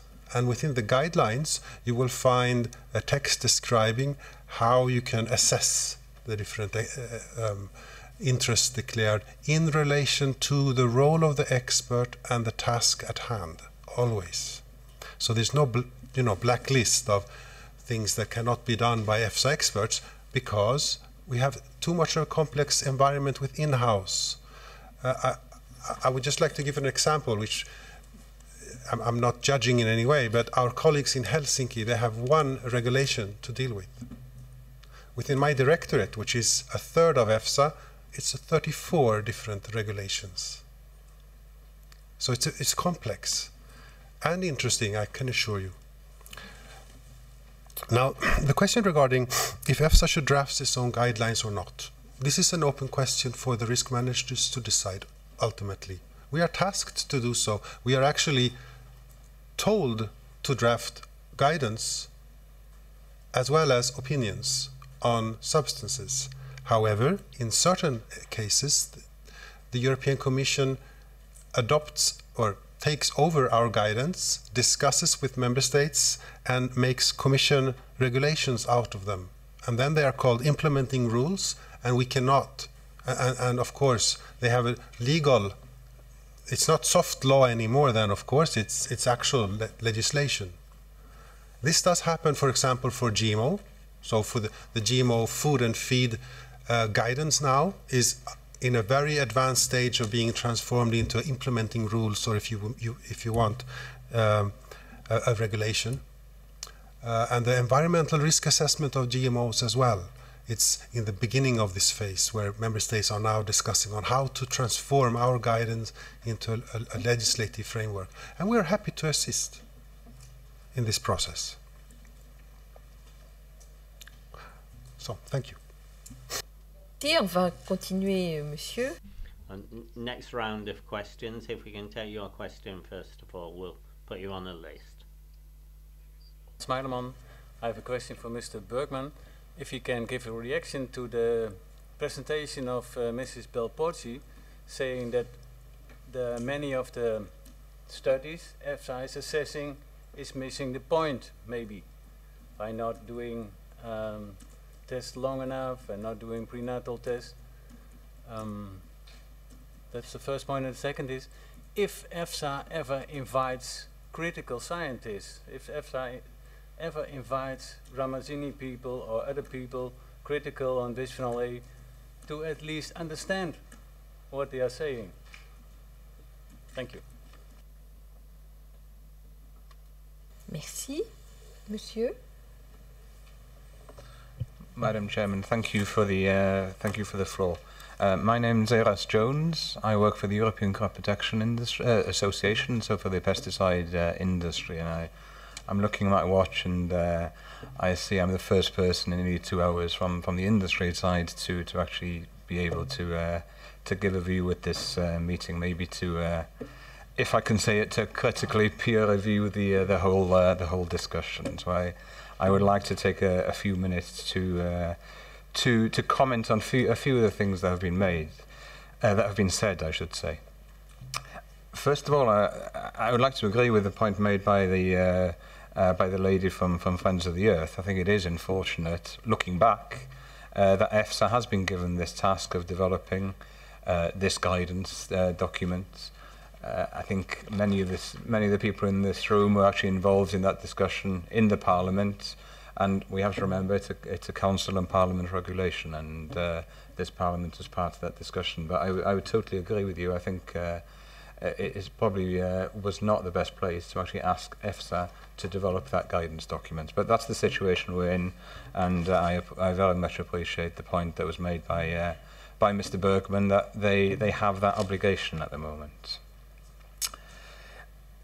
I have to apologise for turning up a little late, but I did hear all of Mr. Fagan's presentation, and I have to congratulate him on a very eloquent presentation. I have to say, I think some of the arguments were very nicely spun as well. And I think I'd like to pick up on the points that he made about the reasons to refuse the studies. And I think you did try and leave us with a misconception. You mentioned 4 examples. I've only taken down, I only noted 3 of them. You actually said that many studies are rejected because there's not enough detail. You seem to suggest that all studies are refused for that reason. But I think, let's be clear, the studies that are being refused for not having enough detail are the studies where there is not enough detail. It's not all studies that are being refused for that reason. I think that also applies to raw data. If the raw data is not available, then the study is rejected. I think that's not an unreasonable decision to take. You seem to suggest that all studies were rejected using that argument. That's not the case. It's only rejected because of a lack of raw data when there is a clear lack of raw data. On the GLP issue, you're saying that studies are rejected because they're not GLP. I think we all would agree that studies should not be rejected just because they're not GLP. I think we all have a lot to benefit from having studies that go beyond GLP when they're peer-reviewed, when they are of an acceptable standard.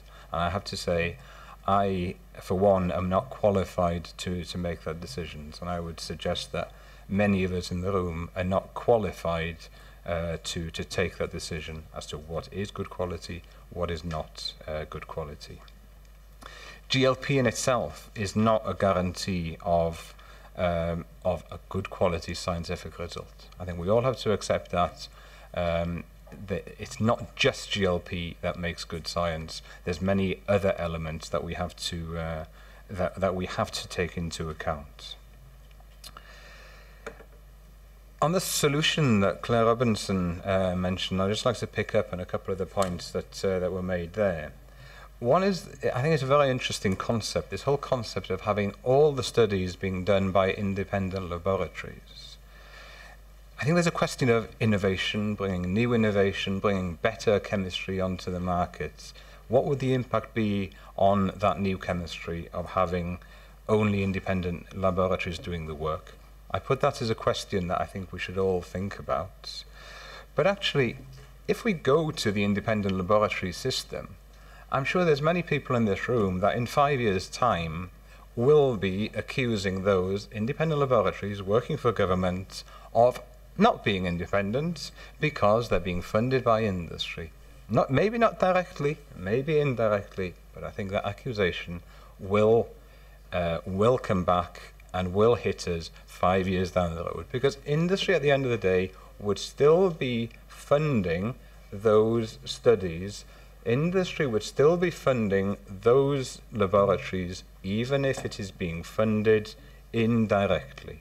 I think there's plenty of cases today where industry is funding work indirectly, but where the accusation of a lack of independence is being thrown at those laboratories. I think there's one thing that I find very unfortunate. Somebody said, I think Dr. Fagan, you mentioned, pesticide industry is the victor of this new guidance document from EFSA. We definitely don't see it like that. I think we are obliged to provide high quality studies, and I think what nobody has mentioned in this room, and it needs to be highlighted, there's an obligation on industry to provide a certain type of study. It's set out in the guidance document. Yes, there's people that disagree with what's in that guidance document. But we have to be very clear that the pesticide legislation has always included within that framework that industry has to submit studies, but third parties are also given the opportunity to submit any study that they believe that is necessary. So please, if you see what we submit, if you feel that there are studies that we as industry have excluded from our submission, there is an opportunity for third parties to submit the studies that they believe that EFSA should be looking at. And I would invite you to submit those studies. If you feel that we as an industry are not doing it, then please make sure that those studies are included in the review. We do know that certain pesticides have been banned because of studies that have been submitted by third parties. It has been the case, and I hope that we will continue with a system where third parties will be able to submit their studies, and those studies will be taken into account. Thank you. Troisième prise de parole avant. I'll take a third speaker before I give the floor back. Is anyone here from the Commission? Would the Commission like to comment? We haven't heard everyone yet. No one from the Commission. Mr. Fagan, then. I appreciate your comments. I didn't quite catch your name, but thank you. Let me follow up on your first point first, which is third parties can provide alternative studies. And I think the track record of recognition of those studies, whether you're looking at regulators here in Europe or in the US, is abysmal. that 4 papers on bisphenol, industry GLP studies, versus 94 independent studies that were really not even really considered. This is what triggered the, I think it was more than 30 researchers around the world writing a paper that was published, a year and a half, 2 years ago, objecting to the way that the bisphenol thing was rolled out. And basically, it's true that you can and the EFSA can say, oh yes, non-GLP studies are not rejected out of hand. But in fact, the track record is that non-GLP studies are not considered seriously by regulators, and this is encouraged by industry. Just look at the bisphenol example. Look at what happens with GMOs. Look at what happened with any of these major controversial chemicals. There's the lack of GLP, and now I'm touching on your point about GLP. The lack of use of GLP in those independent studies is often used as an argument for rejecting them.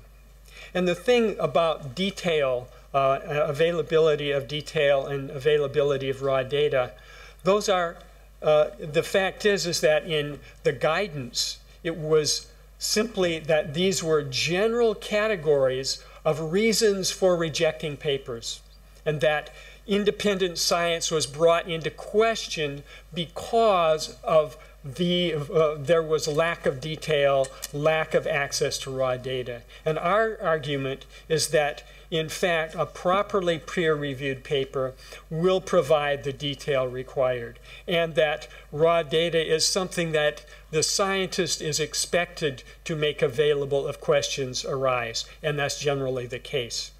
Now, your thing about the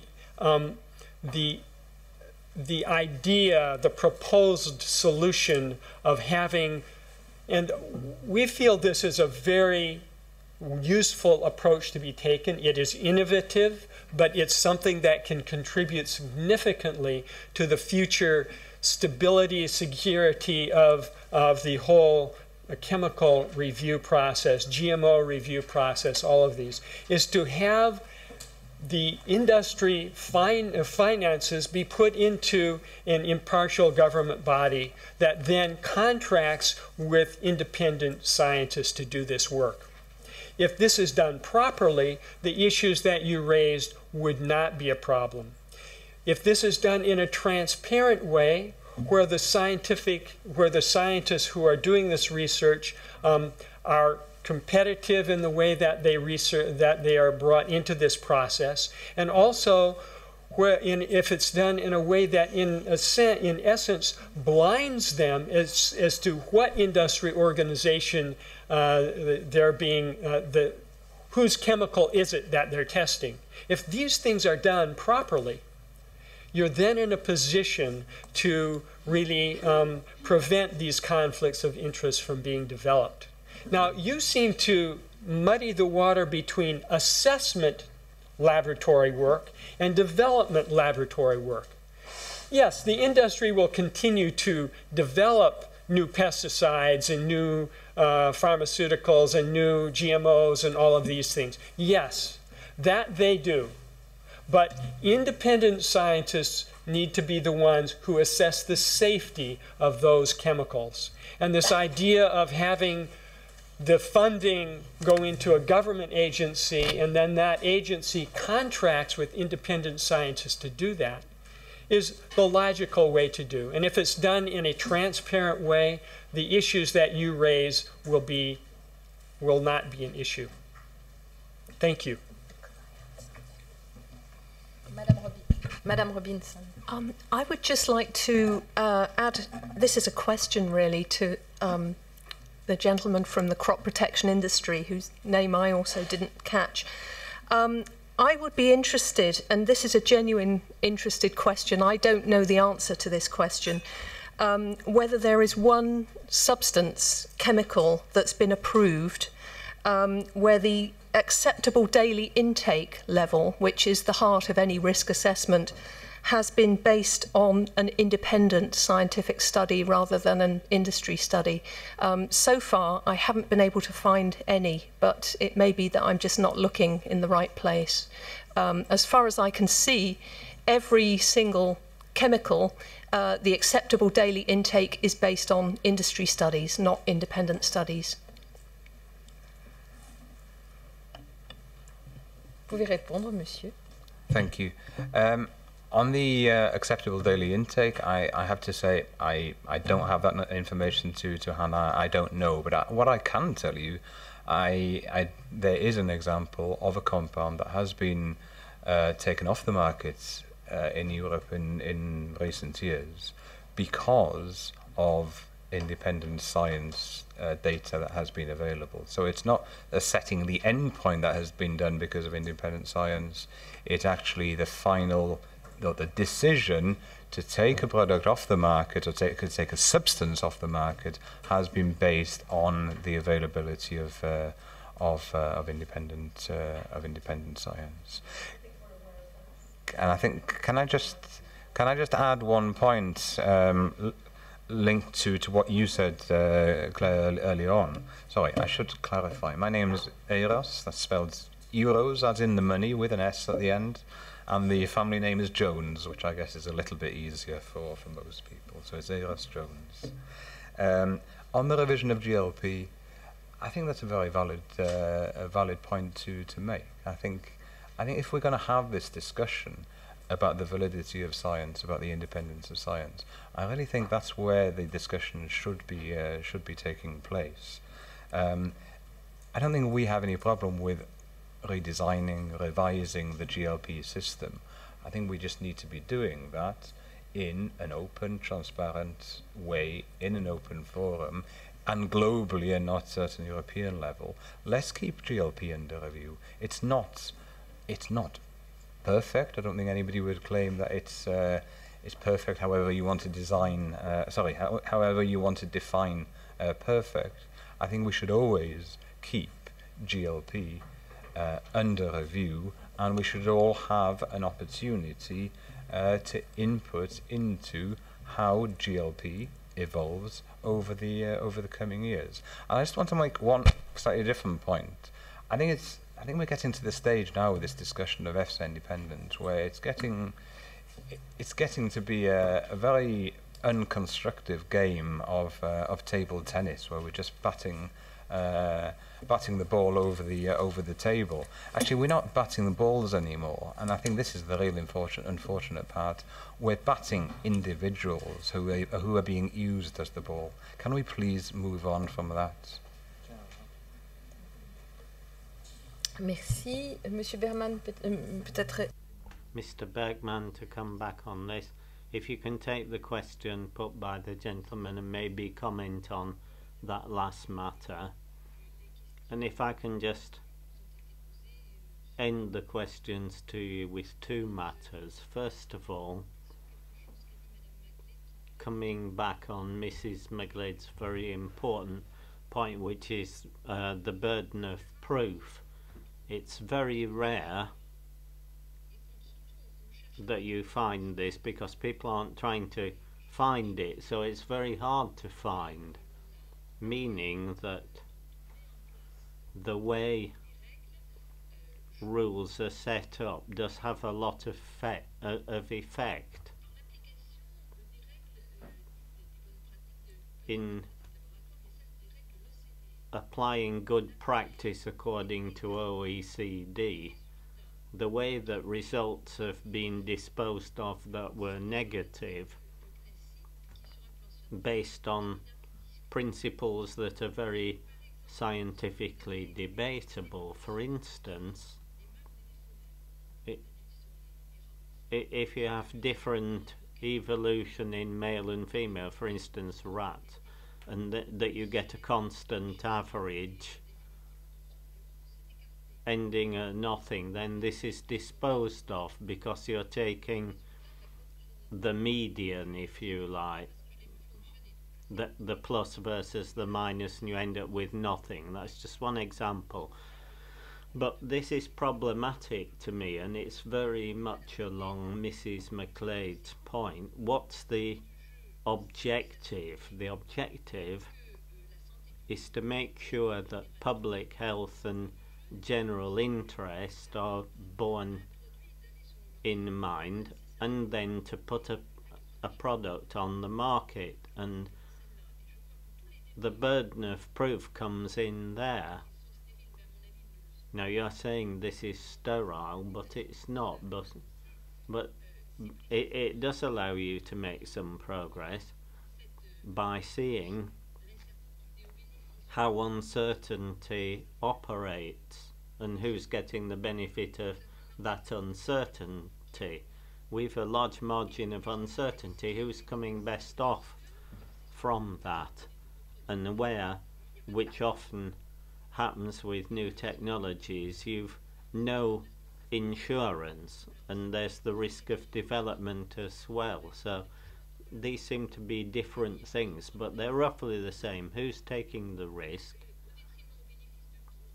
against who, and who is accepting the risk? From the way things are operating at the moment, it seems that a collective group takes on the risk, and that's it. And I don't see the logic in that. Anyway, that's an extra point for you. My name is Paul Leonard. I work for BASF. I'd like to at least share some perception from an industrial scientific perspective. And Mrs. Lepage, thank you for the invitation to come here. And I was very pleased that your opening comments indicated the need for dialogue with industry. And I really think that is important. I would like to respond to the notion, if you like, or the suggestion that somehow industrial science is bad and public science, independent science is good. I've worked in the crop protection industry for 28 years. I've never ever come across a scientist in the crop protection industry, in my experience, who has in any way been lent on or imposed upon to do anything other than report the data as they find it, first of all.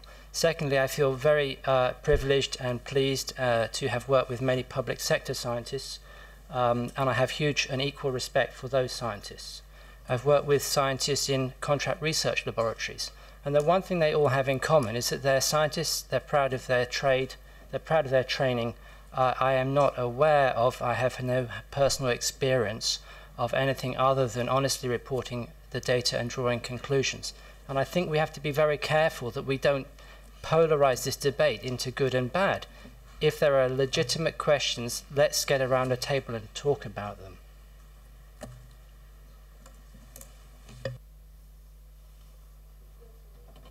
Puisse répondre et ensuite on continuera. Mr. Beckman, and then we'll take some more questions. Very much. So I would be happy to respond to the question. Weindermann, thank you for your question. You asked regarding if there were ever studies which were long enough, if they were considered. The truth is, of course, that we are not excluding non-GLP studies. That's for sure.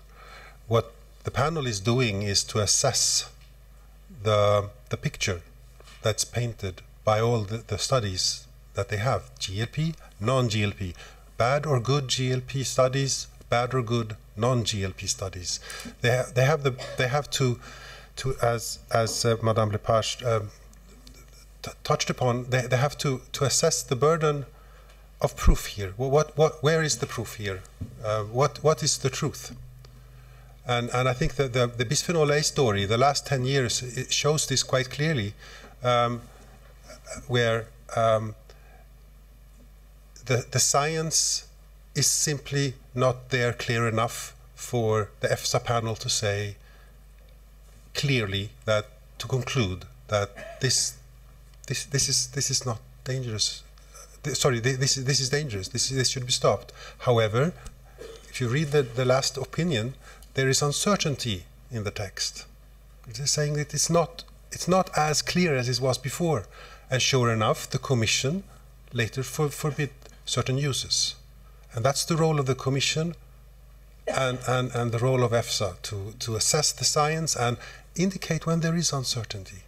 Even though we might not be able to give the clear answer that the risk managers would like to have, at least we can express the uncertainty. Not taking any credit for the decision of the Commission. This is purely the risk manager's decision to take. Now, regarding the other types of studies, I was really intrigued by Professor Belpoggi's description. You are running two parallel lines of work. It's, I think, probably unique, really commendable. Thank you for sharing this.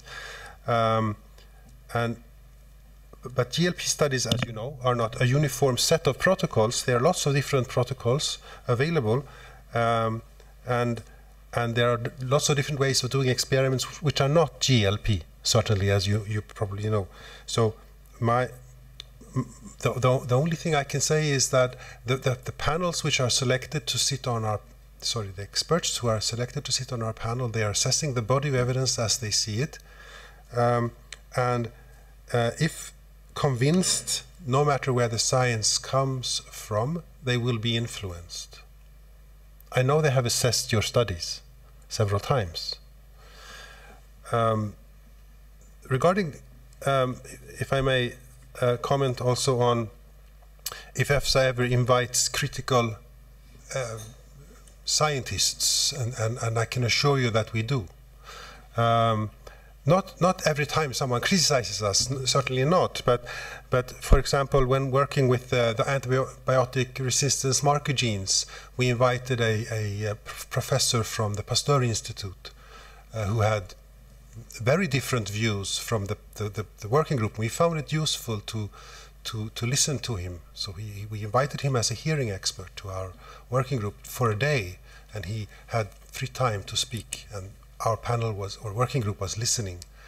The same thing for the re-evaluation of MON 863, the genetically modified maize.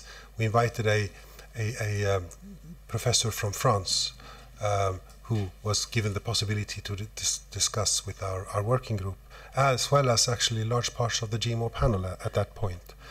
Yearly we have meetings with non-governmental environmental organizations. It's a tradition now. I think we've had it 5. In the end of this year, we will have the 5th meeting. And we also, of course, have workshops on independence, on the comparators, on genetically modified organisms. Some of them are webcast, and they are preserved on our web page so that it's possible to review them afterwards. We are working towards what you just asked for, actually, to not work in a glass tower, but to be open in a European context. Regarding the guidance document development, I take the point that there might be a view on who should develop these. I just wanted to say that this is not done in isolation. We have a working group, we have a panel, a public global consultation on our documents. Often we have a webcast, sorry, not often. As often as we can afford, we have a webcast meeting with those who commented on the guidance document. We are now taking as a rule to discuss the document before adoption in the scientific committee of EFSA to get fresh eyes on the document. We are considering how to open up some parts of this process to the public. And then, of course, there's a publication, and we always, of course, update our guidance documents when needed. Madam McGleed. Thank you. I must apologise, actually, I need to leave as well, so I'll be very brief. I think for us, sitting on, so to speak, potentially the other side, downstream of the food and the feed, we come at problems of the same substances from a completely different point of view, because in a sense we tend to have to come with a belief that it's worth looking at false positives, because in the end the cost to society, were you wrong, would be very, very large. And so in a sense what we would be looking for, I think if there was a parliamentary response in any way, is that there's room for the false positives to be sat on the table, as well as there is no evidence of harm. we have, I think, today, because of this background of low-dose, long exposures to the population at large, to start to consider that the false positives are worthy of consideration. Now, we have done analyses on this against a whole raft of both heavy metals, nicotinoids, and others in the environment. And every time we have come back with the answer that actually what should provoke the precautionary principle, what should provoke the discussion, is in fact being alerted to the fact that whether this is a false positive or not, the calculations of the cost to society need to be taken into account. So I'm actually putting on the table that there's an additional layer that sits alongside what EFSA does in the kind of short to medium term, that there should be an additional set of evidence put on the table. And whether it comes from independent science, whether it comes from research community, whether it comes from industry, these for me are all admissible evidence or forms of evidence that need to be countenanced. And I just finish with one thing. I think that precisely the point you made about there is good and bad research everywhere. One of the crucial things that we looked at through all the evidence that we've looked at over the years is what was the question that the researchers asked before they actually put pen to paper and did the experiments or did the research. And actually that experimental kind of process set out by the question, I have to say almost in every case, ended up with a particular answer that could have been predicated if you just read the question at the beginning. And so again, I come back and say there are some perils here, even in the best of science, that we're not quite as heuristic as we would like to think. So having an independent body is incredibly important, and whether you consider it to be good enough, or EFSA, or the EA, whatever, the need for Europe to have an independent body that looks upstream of the research as well as downstream at the answers and balances out all of the evidence with all the vested interests put on the table, including science, that, as I said, there are huge vested interests in paradigms, whether we like it or not. And I think the mobile industry is very, very clear on that one. Thousands of studies about the heat effects, only one study on carcinogens, and now we have the building up of an evidence after latency that in fact we should have been looking at those sorts of studies. So, you know, I think thousands versus one doesn't necessarily give you the answer. So asking that question at the beginning, the Ramazzini approach, I think is excellent, and perhaps the Parliament could think about an additional layer of security assurance as to who bears the costs if we were to get it wrong, could be worthy of a further debate. Thank you. Merci beaucoup, Monsieur. Thank you. There are 3 questioners still to come. Can I take them in order, and then I think we'll have to wind up. My name is Hans Matar. I'm an independent regulatory advisor, but although since I advise mostly industry, I guess my independency is similar to that of independent research. A comment on what Claire Robinson said about ADI's acceptable daily intake figures that exclusively come from industry data. I think that one should bear in mind that there's also a lot of industry data that never even reaches the eyes of evaluators or the authorities. And that's all the data that is developed, that's generated for substances that never reach the market. And those data is developed by the same scientists in the same laboratories, reported under GLP to the management, who then decides that, no, this substance does not meet the requirements, and that's the end of the development. And what I mean to say with that is that data is exactly the same data for substances that do meet the requirements that is ultimately used for setting ADIs or other reference values. So in terms of trustworthiness, there is no difference there. In industry doesn't keep anything in the dark, I was going to say, with such data. They are all developed under the same GLP and reported.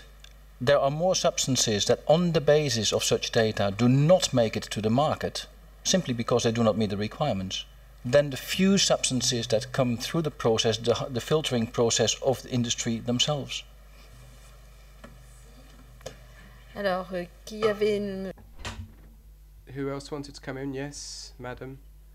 The lady opposite. Thank you very much. I would like to comment on the example given by Mr. Bergmans on how independent experts get invited to EFSA panels. And I think the example of antibiotic resistance marker genes is really the best example that shows how EFSA is violating its own core values of transparency and scientific excellence. Because in 2004, the GMO panel basically literally copy and pasted a report, a paper by Antransfood, which is an EU-funded research consortium with involvement of all kinds of companies, saying that the antibiotics in question, like kanamycin, were of minor value for human medicine, which was then heavily contested by the World Health Organization, for example. In 2009, again, the EFSA considered that the presence of this antibiotic resistance marker gene is not a problem in GMOs, like the Amflora potato. And then the EU approved the Amflora potato, and now it's being cultivated. Whereas EFSA itself has acknowledged that actually kanamycin is an antibiotic of critical importance. I will leave some summaries of the report we've published yesterday on this story, and how BASF has been lobbying the Commission and putting pressure, etc., on the table. Madame? I'm Barbara van Dijk. I'm an independent researcher, recently fired for publicly defending an anti-OGM action from KU Leuven. I have a question for Mr. Bergman. I was wondering, after the presentation you gave and also the discussion that we had, a lot was focused on policy, on how things should be, but actually little has been said about how things are actually done, about practice. So I was wondering, like, how EFSA in practice is guaranteeing that the public interest is defended, and how the focus, like the extreme focus on this policy of declaration of interest, is helping for that.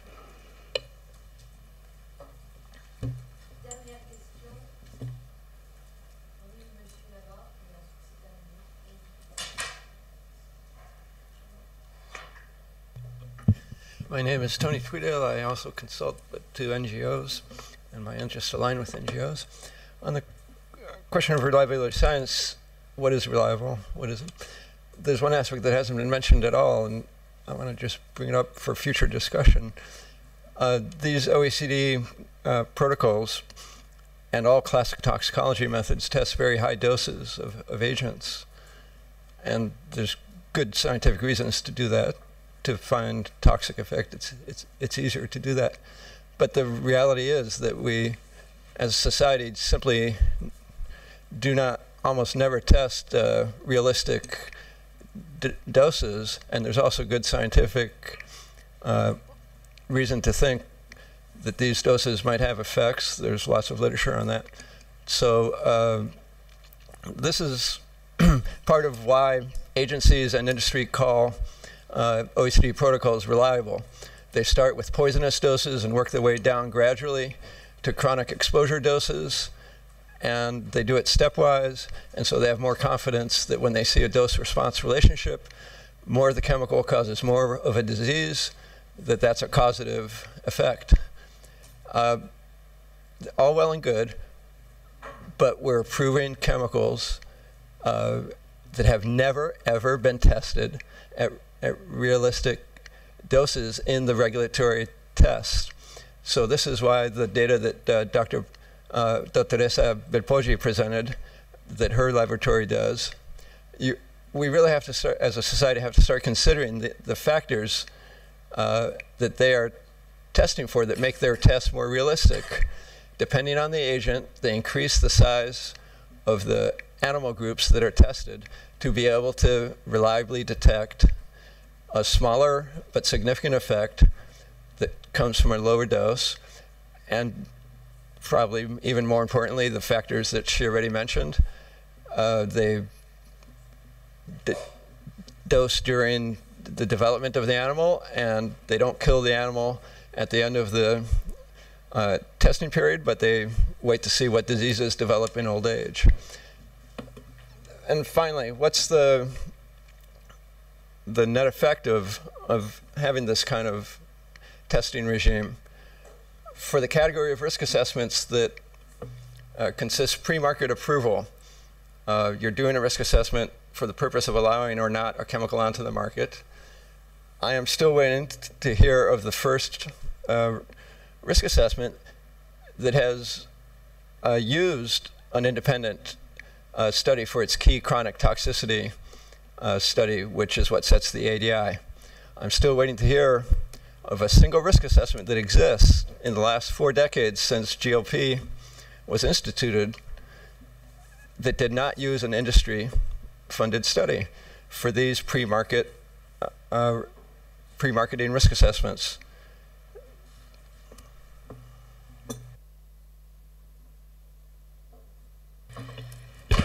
I think we have to conclude because we have just 5 minutes. But just to clarify, this is not an event pro or anti-industry. We gave actually also hard time to Mr. Bergman, but the truth is that the parliamentarians are relying very much on the expertise of EFSA and EMA as well, because between ourselves we have tough conversations and we need a referee with expertise to help us to solve these tough discussions. We are just very sensitive. For all of you to know, we are very sensitive because sometimes not very clean techniques of lobbying are used in this House. There have been a couple of scandals. Some of them have been public because of MEPs being paid for some amendments, and you already probably know about these scandals.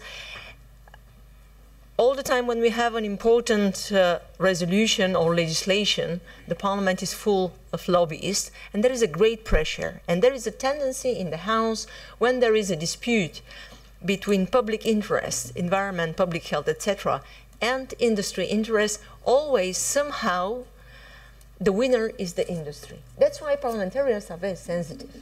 And we are creating this kind of seminars and activities just to try to find a balance and good communication and to take the opinion of all stakeholders. Because sometimes we come to very weird, actually, arguments which are presented in the House and in the plenary. For example, there was an attempt to deny the medical impact on the human body of sugar, salt, and fat when we discuss the food information and the food labeling. I'm a medical doctor in 21st century, listening to colleagues saying that it's not, and also to industry representatives, representatives including the European Association of Food Industry, saying that it's not sugar, salt, and fat, but it's physical activity that matters to human health. It's pretty weird. And it's pretty, how to say, health illiteracy is a sign of health illiteracy. Then there was an attempt to withdraw from the resolution on tobacco and anti-tobacco policy the issue of tobacco agriculture and subsidies, because there was still some MEPs which were referring of non-harmful effect of tobacco on human health. Still in the House in 21st century, after all this evidence that has been discussed and on. So you mentioned WHO and antimicrobial resistance. In this House, we were not actually able to provide all the studies that are bringing evidence that the antimicrobial products or antibiotics used for animals are actually going through the food to the human body, and they matter to the human health and to the antimicrobial resistance in human beings. So this amendment actually falls down because of lobbying. So there is nobody in the scientific world who will dispute this fact. There is a lot of research, there is WHO report on this, but still in the House the other argument has the prevalence. And there are many other examples. That's why we are really sensitive. But there are many cases in which actually EFSA was extremely helpful, and probably the cases in which EFSA is taking the right decision in terms of protecting public interest and public health are dominating the minor number of failures that are actually spoiling the trust sometimes. EFSA was behaving extremely, defending, and it was extremely good in defending public interest when there was a proposal for health claim that salt is very good in the food for human health and for the bones. Might be good for the bones, but it's probably very bad for the cardiovascular diseases or for your heart. Anyway, such a claim and many other claims as such have been actually put down. And this is because of the experts of EFSA. So we should not throw the baby with the bath, but we have to be somehow balanced. And that's why our proposal as MEPs is to continue this dialogue and to have mutual trust and common dialogue in the future as well. And we will put all thoughts and views from today into recommendation. We will sign a letter together and we will send it to EFSA. And also, I think that it's good to demand an action plan and a roadmap and to see how actually we could help EFSA to reform and to gain more trust than just to respond to some accusations. So I think this is the best and positive way to continue working in the future. And I think that the industry, what I heard actually with the meetings with the European Association of, for example, the food industry, is much advanced from what parliamentarians are thinking they should defend as position of industry. The industry is the one that is actually putting lots of money into research and trying to put on the market the best product to be competitive. So this trust needs to be developed and this trust needs to be supported. So these activities need to be supported. That's why I mentioned Horizon 2020 and the extreme role of public funding into independent research. But this could happen hand to hand between all stakeholders, not in contradiction. And this is our call and this is the aim actually of our seminar. So thank you very much for being tolerant and also for taking all the challenges that we put forward and all the people that actually in a more quiet or more emotional way have expressed their views. Thank you once again. Juste un petit mot de conclusion. D'abord, je vous remercie. Just to conclude briefly, thank you to everyone. Thank you to those who organised the meeting. Mrs. Lepage kindly thanks the interpreters as well. I fully concur with what Antonia Parvanova just said. It goes without saying. But I would just like to underscore a point. We're not anti or pro anything. That's not the issue.